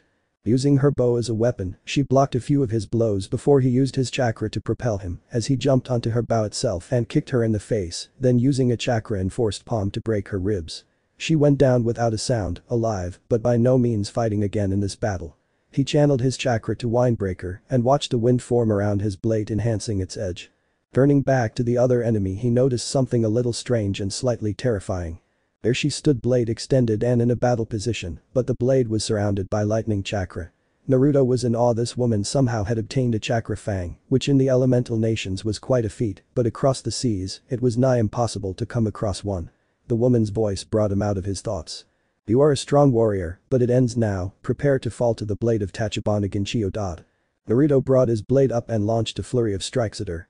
Ginchio blocked them all and countered with her own strikes, their blades danced strike for strike, blow for blow. Their words and wills spoken through their blades. Naruto ducked low and swung his blade at her feet, aiming to sever her legs from her body. Ginchio jumped over the sword and brought her own down towards his face. Naruto rolled to the side before swatting her blade away and charging forward with intention to kill. She kicked at him, forcing him back. Retrieving her blade, they circled each other, waiting for an opening in their guard. They stopped before rushing at the other for their final exchange of blows. Their blades crossed, lightning flashed and the wind blew before silence. Everyone had stopped what they were doing and looked on in fascination. Naruto and Ginchio stood stock still, their blades locked in the same position, their backs to each other until Naruto turned around to Ginchio and uttered 3 words. "But fight, samurai." Ginchio fell to her knees and dropped her blade, her chest had suffered a severe cut, she looked up at her executioner before her eyes faded to blackness. Naruto turned back to the rest of the army, his blade drawn and ready to fight. End dreamscape. Naruto pondered the dream for a moment. He was still stroking Hinata's hair as she slept, enjoying the moment of silence and peace. "That dream is bothering me. I wonder if Kyuubi knows what's going on." "Hey Kyuubi. What's the matter kid?" The Kyuubi's soft voice spoke in his mind. "My dream is troubling me, and what is the Chikutsugan? Why kid, don't you recognize your own bloodline Dijutsu? Oh wait, I forgot to tell you. Oh well, like I said, the Chikutsugan is your Dijutsu congrats kid. I'll need to check and see what it does, but I'll worry about it, okay? As for the dream, it could be a figment of your imagination, or it could be a premonition of what could happen, who knows? Just wake up your vixen and let the others know you're okay and get to training kid." Naruto cut off the connection while Ichibi Naruto danced, waving flags in his head, saying "I got a Dijutsu" over and over. A Dijutsu would be nice, and whatever it could do would be very entertaining. Not to mention Sasuke would go crazy if he found out I got a Dijutsu and unlocked it before he did. Naruto slowly got up and shook Hinata, gently trying to wake her up from her slumber. Slowly she began to open her eyes and look around at her surroundings. When she saw Naruto, she smiled before enveloping him in a loving embrace. "Good morning, my Naru-kun." "Good morning, Hina-chan, it's good to be up and about, now let's go find Kurenai-sensei." However, Hinata had other ideas. She latched onto his arm and refused to let him get up herself. Naruto tried to pull away a few times before sighing and laying back down with her, where they cuddled together, enjoying each other's presence. 1 hour later. After finally convincing Hinata to get up, they walked down into the living room where they saw their Team 7 and an older man sitting down talking together. When they noticed Naruto and Hinata, Kakashi smiled, though you couldn't tell, under his mask. Kurenai gave a warm smile, Shino was impassive, Kiba grinned, Sasuke sneered, and Sakura, ever the loyal lapdog, sneered as well. Well Naruto, it seems you've decided to wake up now, we were starting to get worried, said Kakashi. Yeah dope, what kept you? Guess who this is? Naruto smiled sheepishly, sorry, chakra exhaustion and all, used up too much of my chakra, enhancing my leg and arm muscles, trying to keep myself alive. Of course the dope can't handle a little pressure, I thought as much, Sasuke exclaimed arrogantly. Hey Sasuke, how many kills has your team dealt out to the enemy? Our team killed nearly 100 Ronin trying to reinforce you, and your teammate Sasuke just seethed before walking out to train and Sakura following him. Kakashi of course just watched with his one visible eye, betraying no emotion. Well Naruto, Hinata, Kurenai and I have devised a training regime for you. I want 100 laps around the village, 2000 kicks and punches separately to a tree of your choosing, and for you Naruto, since you know the water walking exercise, 500 push-ups on the water, well you do that, the others will watch the bridge and train near it so as not to dull our skills. We will rotate every now and again, now go. Naruto and Hinata groaned before running off to do what he said. Encounter at the bridge, Demon of the Mist, and the return of Kiji, and dangerous predicaments. Naruto groaned as he rolled out of bed, Kakashi and Kurenai had run them all into the ground. Taking shifts, they all had similar training except for Naruto. When Kurenai saw that he knew water walking, she put him through hell, to put it simply. She had him do push-ups on the water, followed by evasion practice which was composed of Naruto screaming as he ran across the water, dodging any kind of projectiles that Kurenai deemed sharp or heavy enough to throw at him. Naruto of course came home each night with various bruises and scars, which promptly healed of course. It was interesting to watch Sasuke fume when he saw Naruto's chakra fang. He had ranted about how the dope got special treatment. Naruto had to resist the urge to smack both the Uchiha and his loyal puppy Sakura for their nearsightedness on the matter. Sasuke had asked, no, demanded that Kakashi teach him to wield a katana. Kakashi of course had agreed, if only due to the fact that the council would force him anyway. Which reminded Naruto he would have to bring up the civilian council's actions at the meeting, a perk of being a technical clan head and having won a lot of stuff from the major clans in the usual gambling nights the clan heads had together. A lot of money from the Hyuga. And 2 popular restaurants from the Akimichi, a loss that surprisingly didn't bother them seeing as they owned a lot of them already. Kiba and him had gotten along fine, for a few reasons, one being both were pranksters and 2, Naruto had beaten Kiba in a fight once, and since then, Kiba had treated him like the alpha male of a pack of dogs or wolves, depending on your view of it. So the duo had pranked the entire village at one point or another. Surprisingly, the villagers did nothing to stop them, since the pranks didn't hurt anyone or anything, and they brought some cheer and livelihood around the area. Inari's angsty mood did nothing to deter his good mood, and after a lot of yelling, Inari had steered clear of Naruto and Hinata respectively. All in all, it was a good 2 weeks until today, that is, which brings us back to the situation at hand. A rather loud scream had brought Naruto out of his comfortable dream when he found the person who screamed there would be hell to pay. However, that changed when he heard voices. Hey you bullies, let go of my mom. Well look, the brat has a voice after all. No Inari, run away, get help please. That was all it took for Naruto to jump out of bed and get his armor on and grab his sword and run down the stairs. When he got there, he saw Tsunami tied up on the floor and Inari next to her. 2 Ronin stood above them. Naruto immediately drew his blade and rushed forward. The 2 Ronin stepped up, readying their own blades in a defensive stance. Naruto swung his sword in an arc towards the closest one's head. The Ronin blocked, exactly what Naruto wanted. Naruto pressed the blade forward before charging forward under his opponent's guard and kicking him in a painful area. Naruto kicked him again in the face, sending him to the ground out cold before turning back to the other. Naruto stepped forward slowly, releasing some of Kyuubi's killing intent, sending chills down the man's spine and freezing him in place for a few moments before he broke free and ran towards Naruto, weapon raised. His movements were sloppy and riddled with doubt and uncertainty, which is what Naruto wanted. The man brought his sword in a downward slash, aiming for Naruto's head. Naruto easily sidestepped and rushed forward before slashing the sword through the Ronin's throat, killing him instantly. Naruto pulled the blade out before watching the bodies crumple to the ground lifeless. Naruto turned to the other Ronin and tied him up. Tsunami and Inari were still out, so he wrote a note explaining what happened and a few comforting words before running to the bridge to assist his comrades, since they were undoubtedly under attack as well. As he ran, his thoughts went back to the Ronin he killed. I killed him so easily, my movements seemed to come naturally, as if I had more experience than I really did, like my mind shut out everything else. I'll look into it later. He jumped to the trees and proceeded to the bridge, however before he could get there a pike was swung at his face. At the bridge, Kakashi and Kurenai were facing of Zabuza, who was standing across from them with his sword out pointing at the ground. Zabuza Hunter Nin accomplice was facing off against Kiba, Hinata, and Sasuke at the other end of the bridge, while Sakura protected Tazuna. She's useless anyway, so she won't be doing much this story. Zabuza lifted his blade and began to speak Kakashi, this can all be avoided if you just hand over the old man to us. Kakashi didn't reply. So be it, prepare to die Kurigakure no Jutsu. A thick mist rolled in around them, Zabuza disappeared into the mist, while Kakashi unveiled his Sharingan, and Kurenai drew two kunai and got into a ready stance staring into the mist, searching for Zabuza. Kakashi drew two kunai and turned, blocking the Zanbatsu with the kunai, throwing Zabuza off balance for a moment before he attacked again, swinging his blade from side to side. Kakashi ducked under it and threw his kunai at Zabuza's legs. Zabuza jumped up only to bring his blade up to block the swarm of shuriken from Kurenai. Flashing through seals, Kakashi shouted Kaiten. Kakaku no Jutsu, Zabuza used his Zanbatsu to cut the fireball in half before flashing through his own Jutsu Suiton. Suryudan no Jutsu. A large water dragon formed and flung itself at Kakashi and Kurenai, who jumped out of the way before launching themselves at him again. ANI making Zabuza and Haku last longer for a special purpose. But Haku and the genin. Kiba cursed and jumped back, barely dodging a wave of senbon from the masked Hunter Nin. They were trapped in a large ring of ice mirrors. The Hunter Nin was hiding in the mirrors waiting and then attacking with a volley of senbon needles. To add to the situation, fireballs weren't melting them. Please give up, I don't want to hurt you, but I will if I have to. Gee, as if we'd ever give in to you, Kiba replied hotly. The Hunter Nin said nothing, but instead pulled out another volley of senbon needles and fired them at Kiba.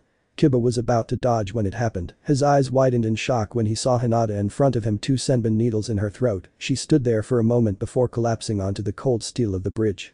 Kiba ran over to her and checked her pulse, her eyes were closed and a smile on her face. Kiba inwardly smiled, she was obviously thinking of Naruto in her last moments. Kiba started to cry, though he didn't acknowledge it, her pulse was gone, she was dead. He gently set her down before standing and turning to Sasuke, who was just looking at Hinata's dead form. He looked to Kiba for confirmation. Kiba just nodded, not knowing what to say. Sasuke Pav. Sasuke was beyond stunned. Hinata was dead, it couldn't be true, there was no way. Sasuke didn't let anyone notice, but he did indeed like a girl. He only kept quiet because his other fangirls would make her an outcast. He truthfully loved Hinata, she was quiet, cute, strong, not one of his rabid fangirls, and a generally nice person. Part of the reason he loathed Naruto was because of Hinata, or more appropriately her crush on Naruto. Hinata was the one he wanted but could never have, because she was in love with another, but now she was gone. His blood began to boil as intense rage swept through him, calling for her killer's blood. His eyes flashed red with one comma in each eye, though that didn't occur to him, he was too caught up in his rage. Normal Pav. Sasuke's chakra flared as he charged the mirrors again. He saw the masked ninja jump from the mirrors, ready to attack again. Sasuke jumped away from the needles and launched a flurry of kunai before jumping straight at her, flashing through the seals for his favorite jutsu. With a loud cry of Kaiten Gakaku no Jutsu, a large fireball flew towards his enemy, who simply flew back into the mirrors before coming out and throwing a large flurry of needles at him. Sasuke dodged to the side before dodging again. Damn, even with this new skill, I still can't hit him, what am I doing wrong? Back with Naruto. Naruto jumped to the forest floor, windbreaker in hand, looking up at the trees. There on a branch stood Kiji with his pike in his hand, staring straight down at him. Naruto mentally swore of all the times that this could have happened, Santon chose now to have to head home, since his mate was expecting again. Now Naruto was alone with this monster of a warrior. Kiji jumped down from the tree branch and slowly walked toward Naruto, his pike on his back. Naruto walked forward as well, his sword in hand, though he wouldn't attack his opponent like this, it wasn't what true warriors did. They stopped and just stared each other down, waiting for the other to make the move. Kid, you've got the heart and mind of a true warrior, I like that, and so does Kanetsugu, Kiji said. Naruto just cocked an eyebrow as a man walked out of the forest and stood behind Kiji. He was tall, though not near as tall as Kiji. He wore brown battle armor with a white coat with red edges over it. In his right hand was a simple sword. He wore a tall helmet on his head with a few bangs hanging out over his eyes. His face was set in a look of complete determination as he returned Naruto's scrutinizing gaze. Kid, meet my pal now, Kanetsugu, master strategist and all-around honest warrior. Kanetsugu bowed slightly, a simple introduction which Naruto repeated. You must be Naruto, Kiji has said good things about you. Now since Kiji is not the best with words, I'll speak what we're here for. Gatu, the man who hired us to kill oppressive ninjas attacking a village, plans to betray us. We are new in this area, so we had no reason not to believe him, so we took our forces along with his and formed an alliance to kill your group. It was not until we overheard him talking in his office one night that we learned the truth. Of course we didn't like the idea of serving such an evil man. We decided we would go and look for a lord to serve, someone who followed the true ways of the warrior and a noble ideal, Kanetsugu stated. Naruto had a strange feeling in the pit of his stomach, but he chose to ignore it, praying to whatever deity existed out there that he wasn't right. He really didn't want to explain to Oji-san why a small army was following him to the village if he was right. Naruto-san, we wish to assist you in driving off the bandits and other scum who are planning to attack the bridge.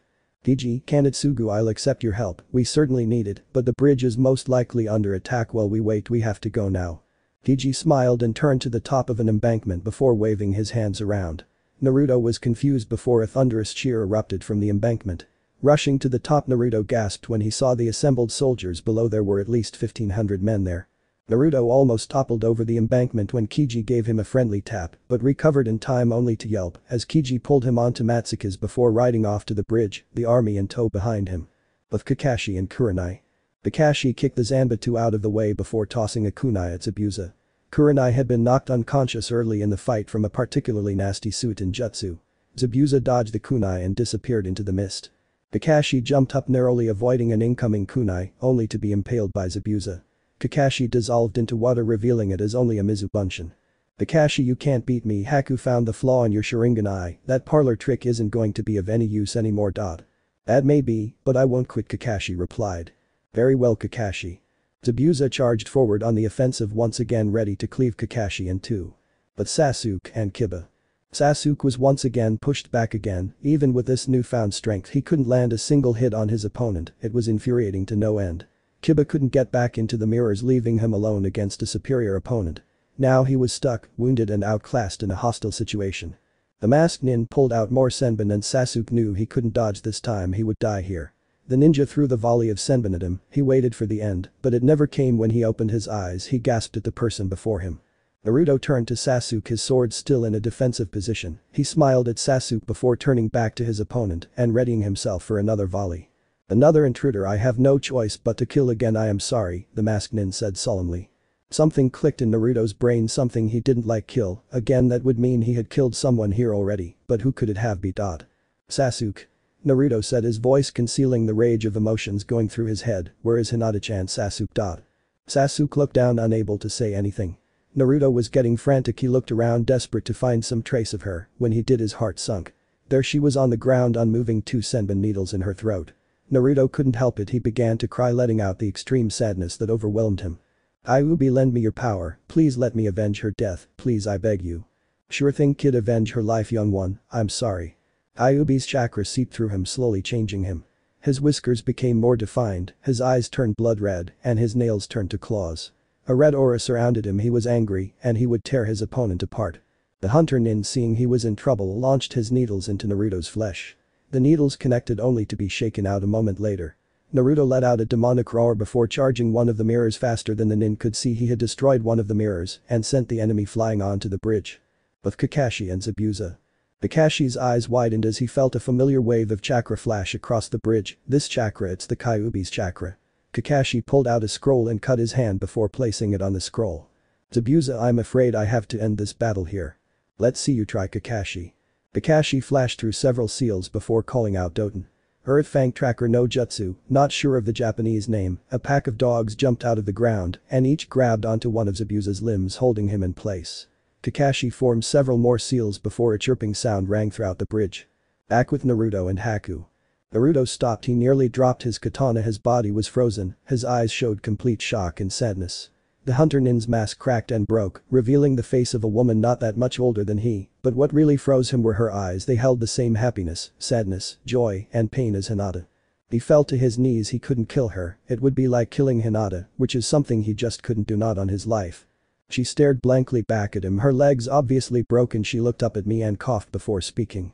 The one you love still lives, just remove the senbon, and she will return to the world of the living, although she'll be injured for a while. The girl then lost conscious and laid there on the bridge out like a light. Naruto turned to rush to her side when he heard what sounded like birds chirping, and he gasped. He knew that attack, it was Kakashi's signature move, the Rikiri. Kakashi would need his help, but Hinata did also. Reluctantly, he called out to Kiba. Kiba, Hinata's alive, remove the senbon from her throat and watch over her and Sasuke. He's awake but drained of chakra and can't defend himself. He hoped Kiba heard him, remembering what he needed to do, here and off to help Kakashi.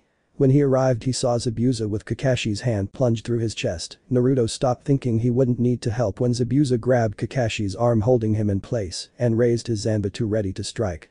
Naruto let off a burst of speed and used Windbreaker to intercept the blade.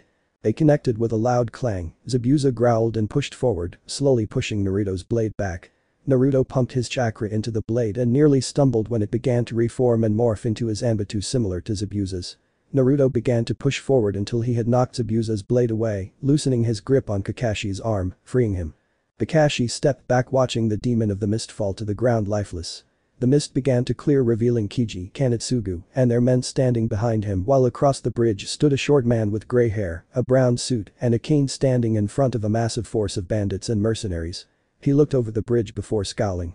"Well, it seems the demon of the mist has failed me, and Kiji and Kanetsugu have decided to betray me," the older man sneered. "The Vildor, you have planned to betray us, and you lied to us about our targets, you fiend," Kanetsugu countered. "Well, it still means I don't have to pay you, and besides once I'm finished with you, me and my friends here will play with your two cute lady friends. Especially that blue-haired girl, she seems very beautiful, maybe I'll make her my personal slave." Naruto flinched. He did not just say that was the worst possible thing to say to him at the time. He turned to Gato with cold eyes. They weren't the eyes of the Kyuubi, but they conveyed the same rage and killing intent. He smiled a cruel smile before beginning to remove his armor piece by piece. He was now clothed in a simple hakama with intricate red and blue flame designs scattered on it. He tossed away the armor and smiled when it made a massive indent on the bridge. He then stopped the chakra flow to his blade, reverting it back to a katana. He stepped to the side of a stray arrow and frowned when it cut the tie holding his ponytail together, letting it fall. Think Rurouni Kenshin episode 30 when he fights Sato and his hair falls down, and "You got the look I'm going for." He slowly stalked towards Gato, his eyes freezing everyone in place. He got closer and closer until Gato managed to get out of it. "Me mena attack him at once," Gato stuttered out, afraid for his life. Several mercenaries stepped forward to attack only to fall down seconds later from Naruto's blade. To most it seemed that he never moved. He kept walking forward step by step. Finally both sides got out of the killing intent and charged forward at each other. Naruto kept walking forward, cutting through anyone who stood in his way. He left a trail of bodies as he walked closer and closer to Gato, who was backing up to his boat. An arrow hit one of the mercenaries. Naruto turned to see Inari and a horde of villagers there armed and ready. They charged into the mercenaries, adding to the slaughter of the enemy. Gato by now had reached his boat and was about to climb onto the rope connecting the bridge and boat when the wind picked up, cutting the ropes from the bridge. Gato turned to see Naruto standing over him, a murderous look in his eyes, his blade raised high. Gato tried to stammer out an offer or excuse or whatever, but all his pleas fell on deaf ears as Naruto brought his blade down on his head, silencing him forever. Everyone stopped and looked as Gato fell to the ground lifeless. A group of mercenaries gathered their courage and charged Naruto, intent on killing them for taking away their source of cash. Naruto didn't even look at them as he dodged each and every blade before killing the entire group quickly. The rest of the mercenaries faltered before they rallied again and renewed their attack again. Naruto continued killing the enemy ruthlessly while Kyuubi watched from her cage, slightly intrigued by the development. Kakashi thought it was merely remnants from Kyuubi's power. However, Kiji and Kanetsugu knew what was happening. They had seen Naruto's eyes. They were turning into the eyes of a Batausai, a manslayer, and this battle would only further his battle instincts until it was fully honed. The battle soon turned against the mercenaries and they fled. Naruto had walked over to Hinata before falling into unconsciousness.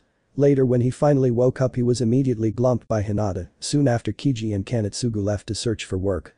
Sasuke recovered quickly before going back to training, of course, while silently relieved that Hinata was alive. Sakura, who hadn't seen the battle, immediately assumed her precious Uchiha had saved the day, even though he had denied it again and again.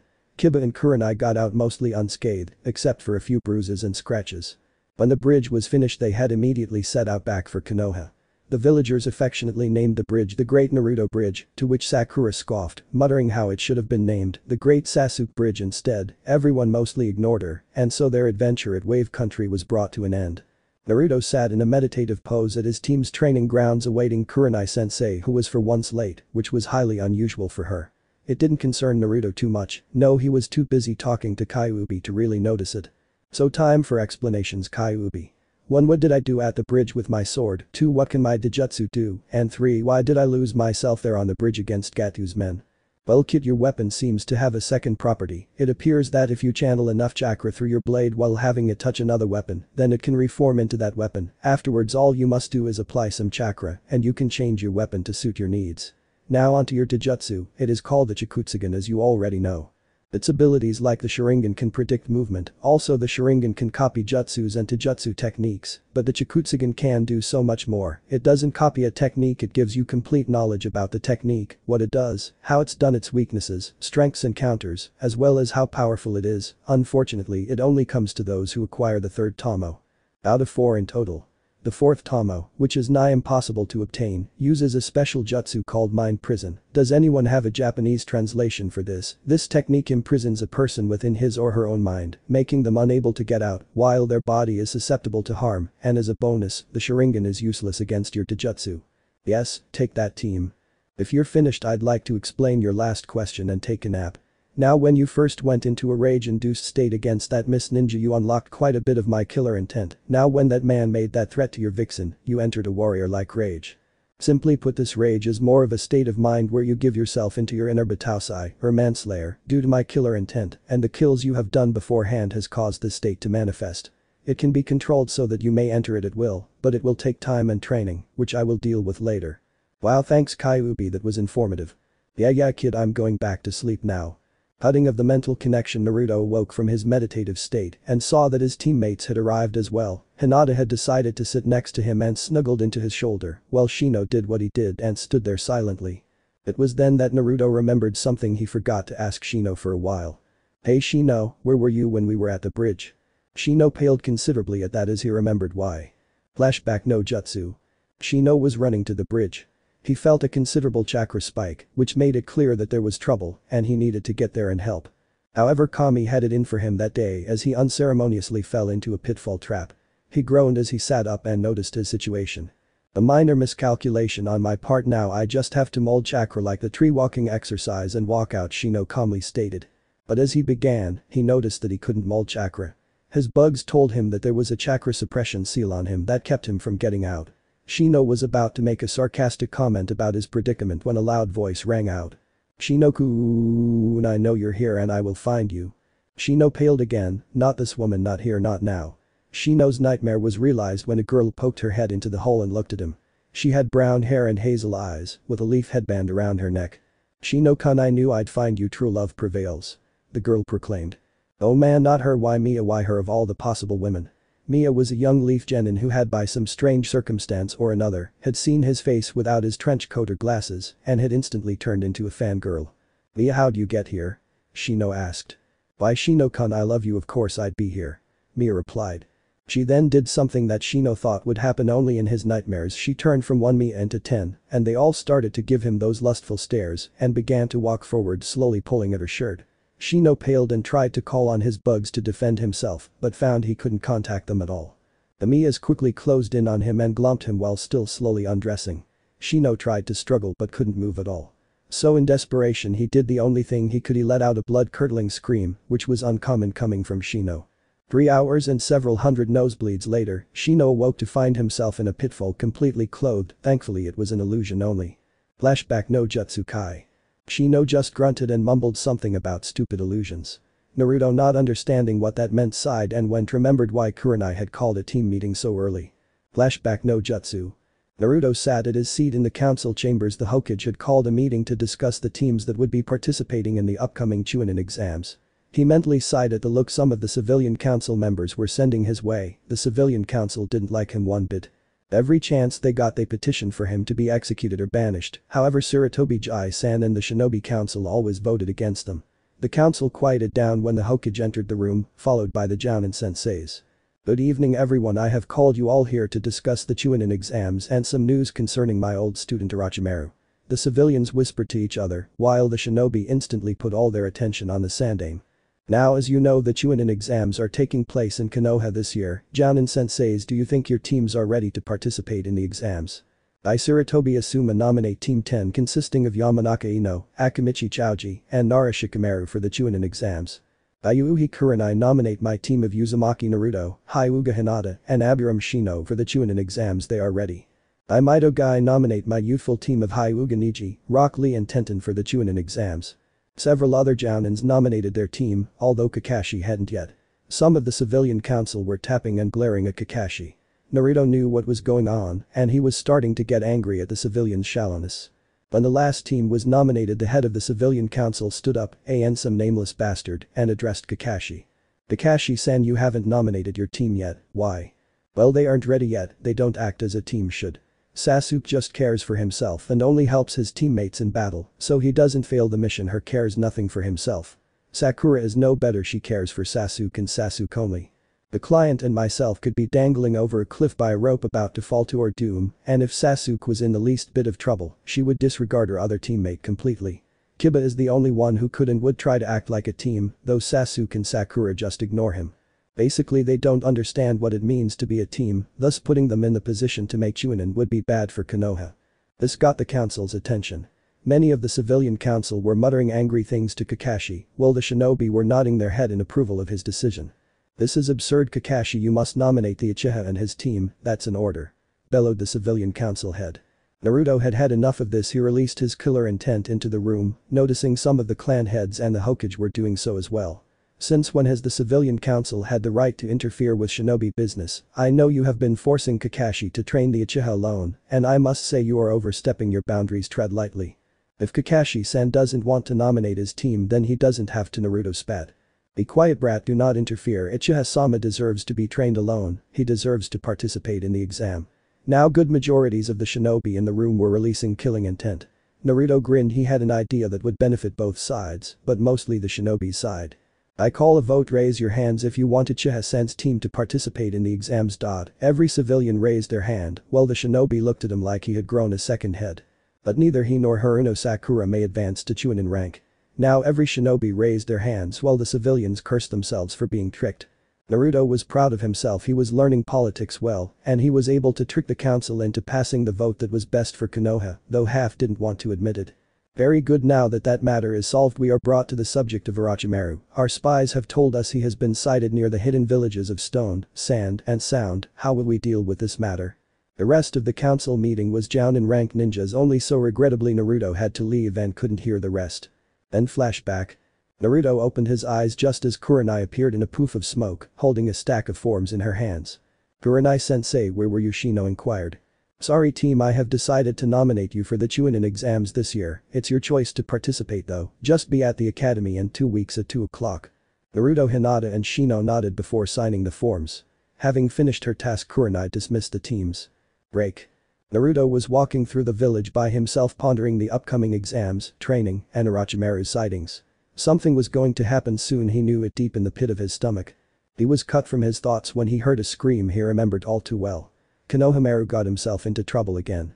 Naruto sighed knowing he'd end up saving him again. But he grinned remembering that he had to get Konohamaru back for a certain prank. So Naruto stealthily made his way to the scream. When Naruto arrived, he saw a 7-way stare down. He saw Sasuke glaring at 3 Sand Genin and 3 Cloud Genin. The Sand team consisted of a girl with blonde hair tied into 4 ponytails with a fan on her back, a boy in a cat suit with makeup and a bundle on his back. And finally the most interesting one, a red-haired boy with black rings surrounding his teal eyes, showing clear signs of insomnia and a gourd on his back. Naruto felt something strange about this Genin, but put it off as something to ask Kyuubi later. The Cloud Genin was made up of a boy with silver hair, a face mask and standard assassin outfit. Think of Kakashi when he was on a Genin team. Yes, he will play an important role in the story. A girl with green hair dressed in black samurai armor with a katana across her back. And a blonde-haired girl, with blue eyes, dressed in a plain white kimono. She too had the same weird feeling as the red-haired boy. Naruto noticed Konohamaru and his friends were stuck in the middle, obviously scared out of their wits. Naruto decided to end this squabbling and reveal himself. When he did, the females immediately stopped and stared at him with miniature hearts, except for the blonde Cloud Genin, who along with the red head and the Kakashi impersonator, all had one thought: he isn't an ordinary ninja, I didn't even see him move. Sasuke was peeved because Naruto took the spotlight from him and he himself didn't sense him at all. Konohamaru didn't know whether to be glad or afraid that Naruto was going to kill him for what he had pulled a few weeks ago. I'm sorry, am I interrupting something? I mean, petty fights can wait till the exams. Thank Kuro Tamari, we're leaving, the redhead said before turning around and walking away. The Cloud team followed their example and they too began to walk away. Wait, Sasuke called out, what are your names? I am Sabaku no Gaara. I am Yujito of Kumo, we are interested in you too as well. I am Uchiha Sasuke and he is Uzumaki, Naruto stated Sasuke, who had decided to speak for the both of them. Very well, Uchiha Sasuke and Uzumaki Naruto, we look forward to seeing you in the exams, Gaara said before both teams walked away. Konohamaru decided to take this chance to silently slip away, however it was no use. Going somewhere, Konohamaru, Naruto said in an eerily calm voice. Konohamaru just stuttered incoherent things before Naruto used Senengarashi to send him flying away. Naruto smirked before heading home to hopefully learn some new combo techniques for him and Santon. Exam time. Naruto arrived at the academy with Santon in tow. They had trained extensively for this moment and were confident in their abilities. He quickly found Hinata and Shino and gave Hinata a quick kiss before they all went inside. They went up 2 levels before they saw a crowd of genins waiting outside a door which was obviously in a genjutsu, while 2 chunin pushed back a green spandex wearing genin, knocking him onto his back. "You losers aren't ready to become chunin," the first chunin said. "Yeah, these exams are tough. Many ninja have lost their lives in this exam or have been forced to quit as ninja due to severe physical or mental damage," his partner agreed. The genin pleaded for them to let them through, only to be bluntly refused. Naruto saw Sasuke getting ready to do something incredibly stupid and arrogant and signaled to his team to help. Before Sasuke could reveal the genjutsu, Naruto tackled him to the ground, silencing him. Sakura tried to help only to find a wall of bugs blocking her way. "Sasuke, you arrogant fool, don't do it. The more genins that quit, the less amount of competition to face in the exams." Sasuke just scoffed and turned away, pouting that he couldn't get in the spotlight. Naruto rolled his eyes at this and waited for the hopeless candidates to leave. 1 hour later. Sure enough, 8 genin teams left and the Chunin smirked before releasing the illusion and disappearing. Naruto sighed in relief before heading up to the waiting room, especially after seeing the green spandex wearing ninja declare his eternal love for Sakura. Once inside the waiting rooms, Team 10 greeted Naruto and his team. Shikamaru mumbled about how troublesome it would be. Choji offered his greetings while Ino just asked if Sasuke and his team were here. Sure enough, Team 7 walked in the door looking very disgusted. Ino had immediately attached herself to his arm before entering a shouting match with Sakura. "You rookies should quiet down, you're annoying everyone else," suggested a silver-haired leaf genin. "Oh yeah, who are you to tell us what to do?" yelled Kiba. "The name's Kabuto and this is my 7th exam, so I have information on a lot of people. The information is available if you want it, it's the least I could do to help out the rookies." Sasuke was intrigued he could get some information on Naruto and those other strange ninjas. "Yes, I want info on Yujito of the Cloud, Sabaku no Gaara, Rock Lee of the Leaf, and Uzumaki Naruto of the Leaf," Sasuke demanded. Naruto's eyebrows twitched for a moment before he scowled at Sasuke and returned his gaze to Kabuto, almost daring him to do it. "Alright, let's see here, Yujito of Kumo, 65 D rank missions, 29 C rank, 4 B rank, and 2 A rank, said to be the prodigy of Kumo, said to have the skills of a jounin, now that's impressive.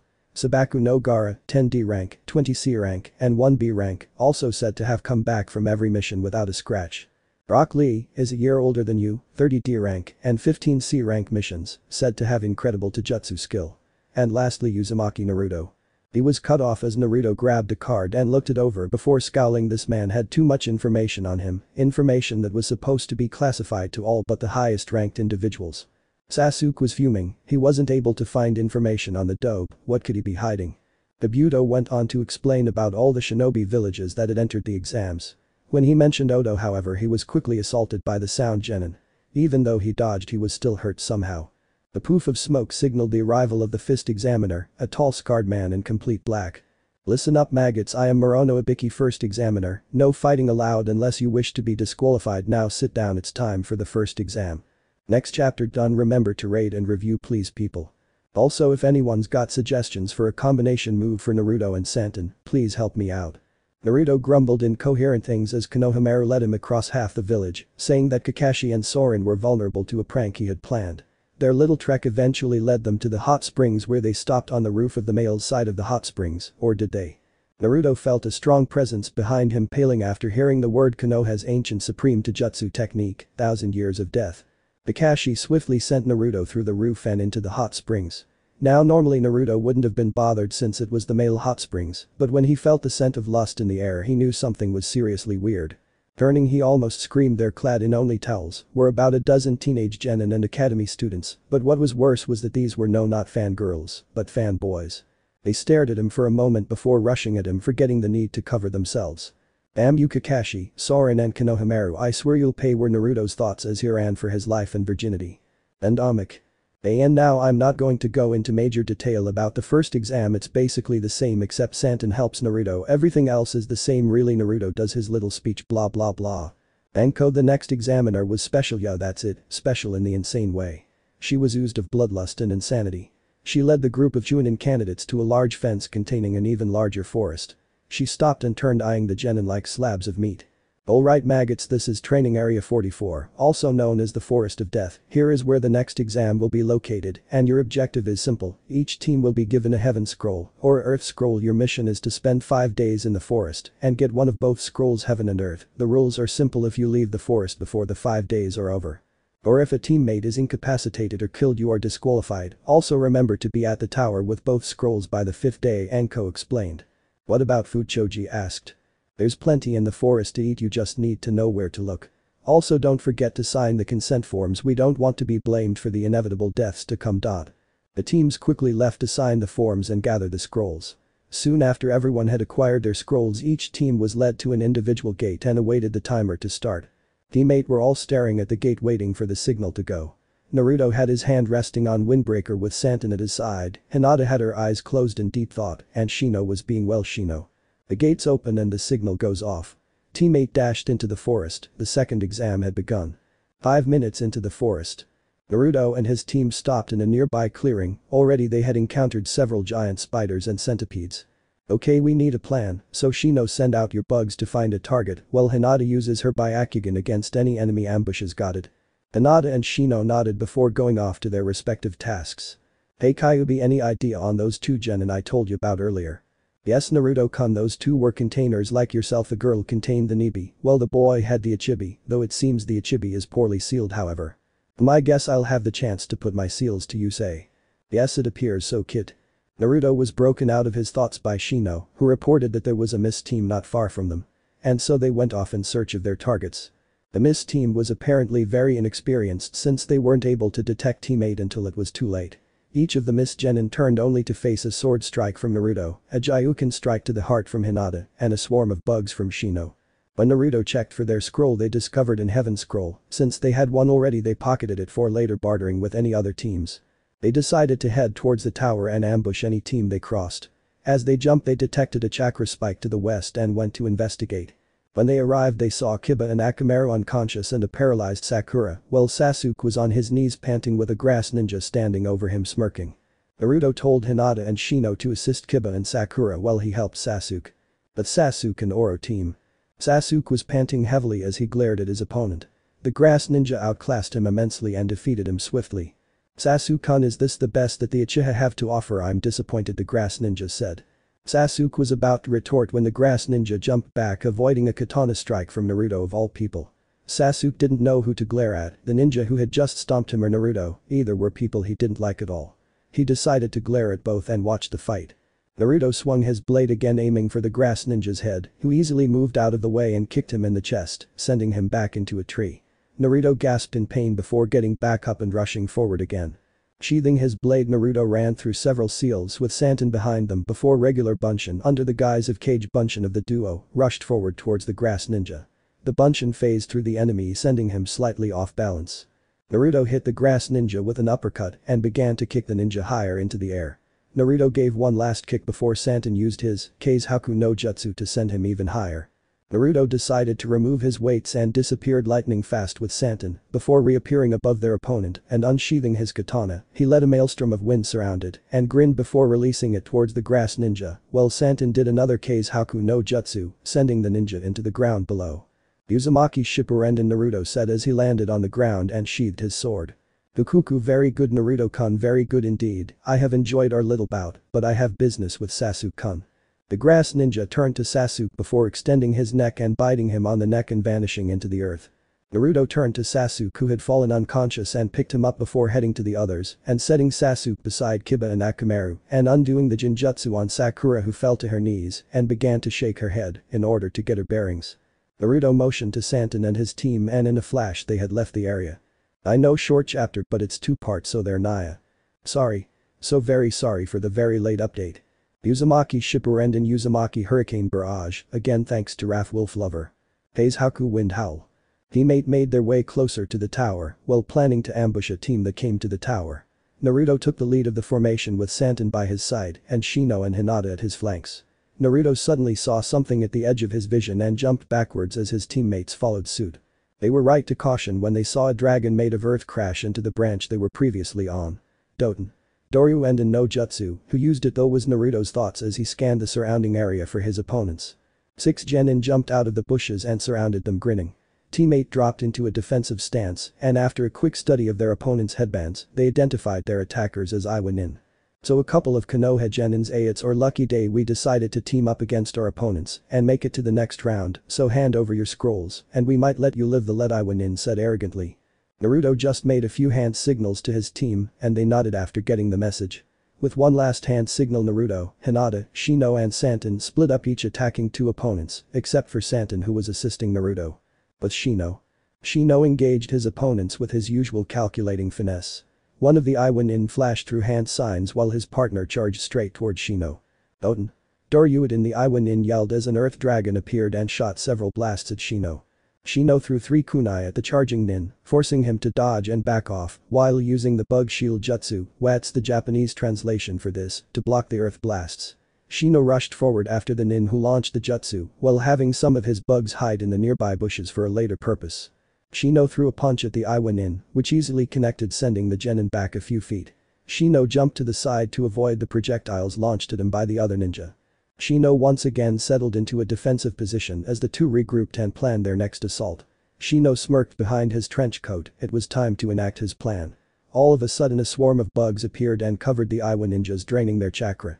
Shino turned and went off to see if his teammates needed help while his bugs finished draining his opponent's chakra. But Hinata glared at her opponents who leered at her peevedly, is that a word? As they cracked their knuckles and walked forward slowly.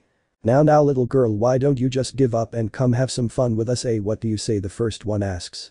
Hinata replied by dropping into the Gyuukin stance and waited for her opponents to attack her. The first Nin smirked and charged at her hoping to take her out quickly. Oh I pity the fool. Hinata easily sidestepped him and sent a Gyuukin strike to his arm, closing a Tenketsu, sending him back cursing and glaring. His friend however was smarter and opted to use ranged attacks in the form of several kunai. Hinata easily dodged them which only infuriated him even more. As he went through some hand seals and shouted. Oten. Earth Needle Barrage no Jutsu. Someone give me the translation please. At least 100 earth needles sped towards Hinata from all sides, leaving no room to dodge.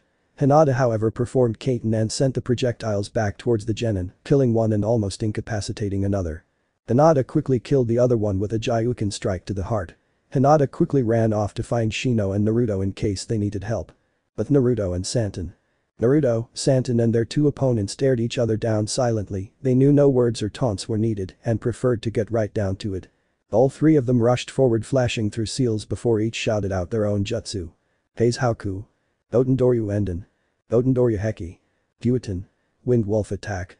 The 4 jutsus collided and when the dust settled it appeared to be a draw. Naruto again charged forward and drew his sword while sending chakra to it as the wind formed around it. The Iwa Nin were ready and flashed through more hand seals shouting. Oten Doryuuden. Oten. Earth Spikes no Jutsu, again translation please. Naruto easily cut through the missiles however the spikes forced him to slow down a bit. Naruto got in range and launched a flurry of slashes at the 2 ninjas at rapid pace. The ninjas barely dodged, getting small cuts and scratches here and there. One of the genin moved his hand and quickly knocked Windbreaker out of Naruto's hand. Naruto went after the genin as Santon attacked the other. Naruto attempted to punch the Iwa Nin, only to have him dodge and strike back. Naruto ducked and pressed forward again fighting aggressively and exchanging blow for blow with his opponent. Naruto pressed forward once again. The Iwa Nin drew a kunai and charged again attacking mercilessly. Naruto fell back under his assault until he noticed something behind him something silver, his sword. Naruto backed up until his sword was directly below him before ducking under a swipe and grabbing his blade before driving it into his opponent's heart killing him instantly. Turning he saw that Santon had finished his opponent as well. Naruto searched the bodies and upon finding an earth scroll, he and his teammates ran to the tower. The Rookie 9, Guy's team, Yujito's team, Gaara's team, and a team from Mist all stood in the arena as Hate called the first match. First round of the preliminaries is Uzumaki Naruto vs Sabaku no Gaara. Sabaku no Gaara and Uzumaki Naruto please make your way to the ring for the first match, Hate yelled before coughing again. Naruto glanced over to Gaara whose face revealed no emotion, though if you looked into his eyes, you would find complete insanity and psychotic glee. Naruto knew he'd have to use every bit of skill he had to win this fight. His mind immediately began thinking of a strategy to use against the other Jinchuriki. The other genin began to make their way to the balcony to observe the fight. Naruto turned and saw Hinata staring at him and without words conveyed what she felt. Naruto did the same and smiled at her before turning back to Gaara, who was waiting patiently to begin. Once the genin had left the arena, Naruto and Gaara waited patiently for Hei to begin the match. Naruto reached for several kunai and shuriken from his pouch and held them at the ready position, still thinking about how to proceed with the match. Uzumaki Naruto vs Ibaku no Gaara Hajime. Naruto threw the kunai and shuriken before using the shuriken kunai cage bunshin no jutsu, turning a few kunai and shuriken into many. Gaara however didn't move nor blink as the projectiles got closer and closer to him. A sand shield appeared from the gourd on his back and hardened, blocking the projectiles and flinging them aside. "Come on, is that all you've got?" Gaara asked emotionlessly. "Hardly," Naruto replied, also emotionally. "Okay, he's got a sand shield that blocks attacks, but can it be used defensively? One way to find out." Naruto charged and using his style attacked in a blur, trying to hit Gaara through the shield with little success. Naruto jumped back and jumped up, coming down towards Gaara's head with an axe kick, only to have it blocked by the Suna no Tate. Naruto pushed off and spun around and punched at Gaara, although it failed miserably. Naruto back-flipped away and readied himself for another assault. Gaara sent a wave of sand towards Naruto and encircled him before letting it fall. Smirking, he awaited the blood that was to come. Santon, who had been biding his time however, sped up behind Gaara and attempted to slash him across the back, only to get blocked by the sand and thrown across the room. Naruto saw the sand begin to envelop him and closed his eyes. When he opened them, instead of the normal sapphire blue, amber eyes with two tomo in each representing the Chikutsugen appeared. Naruto grabbed the handle of his sword and set back into a stance with the right foot in front of the left and while pressing the blade of windbreaker against the curve of the sheath. And some of you know what's coming, and if you don't, well, you'll soon find out. He David out. Gaara was about to crush the meddling Akami when a loud cry rang out and his sand wall was cut in two. Gaara turned towards Naruto and found him standing in the middle of his sand, with his katana out. It appeared that he had just finished a side swipe, however Gaara knew something was different. His eyes were yellow, and the way he held his sword was a style he had never seen before. Up in the sidelines, the genin watched the battle in silent awe and a lot of jealousy. And guess who? Of the battle they saw before them, it was incredible, and it had barely begun. Hinata, Shino, Kurenai, and Kakashi knew what to expect, however the others knew nothing and were awestruck. "That boy has no chance against Gaara, this fight won't go on much longer," said Kankuro as he watched the scene below him. "You're wrong, Naruto-kun is an excellent fighter, and if he's using his Dijutsu and that sword style, Gaara-sen is in for a tough battle," Hinata countered. Kankuro snorted and turned back to watch the fight. But Naruto and Gaara. Naruto slowly began walking towards Gaara with his sword hanging loosely in his arm. He stopped within 10 feet and stared into Gaara's eyes, reading him like a book. After a minute, Naruto turned to Santon and nodded his head. Naruto pulled out a scroll and a paper with kanji on it before adding chakra and tossing the paper at Santon. It hit Santon on the forehead and stuck before a poof of smoke enveloped him. When the smoke cleared, in Santon's place was an almost complete replica of Naruto, only with more wolf-like features. Naruto cut himself with a kunai and smeared it on the scroll before tossing it to Santon. With a pop, ink and a brush as well as several runes appeared. Santon grabbed them and retreated to a nearby wall and began writing kanji on the wall. And yes, he's making preparations for a sealing jutsu. Naruto nodded and turned his attention back to Gaara, who was holding his hand out and was gathering his sand into his hand before it slowly formed into the shape of a zanpakuto. And I think that's how it's spelled. Gaara grinned maliciously before swinging his sword as if to test its durability. "Suna no Yaiba, I will kill you and feed mother your blood." Naruto raised the sword up above his head and waited him. "I'll have to keep him occupied until Santon finishes the sealing runes. His sand shield is still a problem, however I think I know what to do." "Gaara, let's kick it up a notch, okay?" Naruto began to discard his armor and weights one at a time until there were several craters in the ground where his armor was. Naruto smirked before disappearing and reappearing behind Gaara, swinging his sword at the ground. Hide Mitsurugi Ryu Dorisen. An translation: Flying Heaven, Honorable Sword Style, Earth Dragon Flash. Windbreaker hit the ground and immediately afterwards the ground began to shake and crack and explode in Gaara's direction, sending debris everywhere. Gaara's sand shield blocked the debris. Gaara charged Naruto, blade at the ready. Their blades crossed and broke off as they exchanged blows with each other. Naruto jumped above Gaara and brought his sword down, shouting, "Hide Mitsurugi Ryu Tsushin. Flying Heaven, Honorable Sword Style, Dragon Hammer Flight Flash." The sand shield blocked the blade although it was blown away. Naruto put both hands on his blade and brought it upwards in an uppercut slash. Gaara's defense didn't stand a chance and failed to completely block the attack. Naruto backed off a few feet and watched Gaara closely, looking for any sign of weakness. Gaara stood there apparently uninjured when suddenly a deep cut appeared on his shoulder and began to bleed profusely. There were some gasps from the audience and several worried shouts of Gaara from the Suna team. Gaara looked at the wound and his eyes widened in terror. He dropped the Tsunayaba and clutched his head, still screaming. The sand began to swirl around him violently. He staggered back while the sand still swarming around him began to form around his body and hardened. When it was finished, there stood Gaara with hardened sand covering his body, resembling the form of a tanuki. And remember what he looked like in the anime when Naruto fought him right before he grew to the size of a mountain. No, he won't grow that big this time. This fight won't go on much longer. 4 pages is quite enough for now. Naruto knew what was happening. Gaara was transforming into the Ichibi no Shukaku. Santon was almost finished with the runes. It was time to enact the final part of his plan. Naruto let wind began to form around his sword and rushed forward. Gaara brought his claws down at Naruto's chest, attempting to cleave him in two. Naruto dodged and swung his sword across Gaara's chest, with the added force of the wind sent him flying back. He slowly stood up and swung his arm, releasing several Suna shuriken. Naruto cleaved the shuriken in two before putting his hand in a familiar cross-shaped seal, while shouting Kage Bunshin, no jutsu. 8 clones appeared beside Naruto, 3 clones attacked Gaara head-on, while 4 went towards the ceiling circle, which was formed in the shape of a pentagram. Santon and the 4 clones each stood at a point on the pentagram and began applying chakra. Naruto tossed the last clone an object from his pack. The clone caught the ocarina and quickly began playing a melody. Gaara began thrashing wildly at the sound, staggering back and forth. Naruto ran forward after Gaara while the melody had his guard dropped. Hide Mitsurugi Ryu Kuzuriasen. An Flying Heaven Honorable Sword Style 9-Headed Dragon Flash. Naruto delivered 9 strikes at such a speed not even Kakashi could see it with his Sharingan. Gaara had no chance to counter and was sent flying back directly into the middle of the seal. The seal glowed green before trapping Gaara, making him immobile.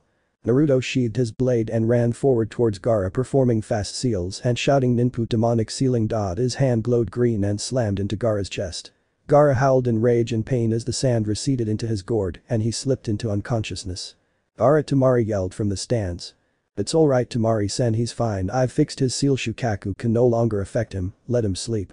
Tell him I would like to speak to him after the preliminaries. Tamari nodded and grabbed her brother and jumped up to the balcony. Shausa Uzumaki, Naruto Hate called. Naruto gathered the rest of his armor and weights and proceeded up the balcony with Santon, who had transformed back into a wolf. He took up his place beside Hinata and kissed her on the cheek before staring back down to the arena. The board began going through the names until it stopped. PN.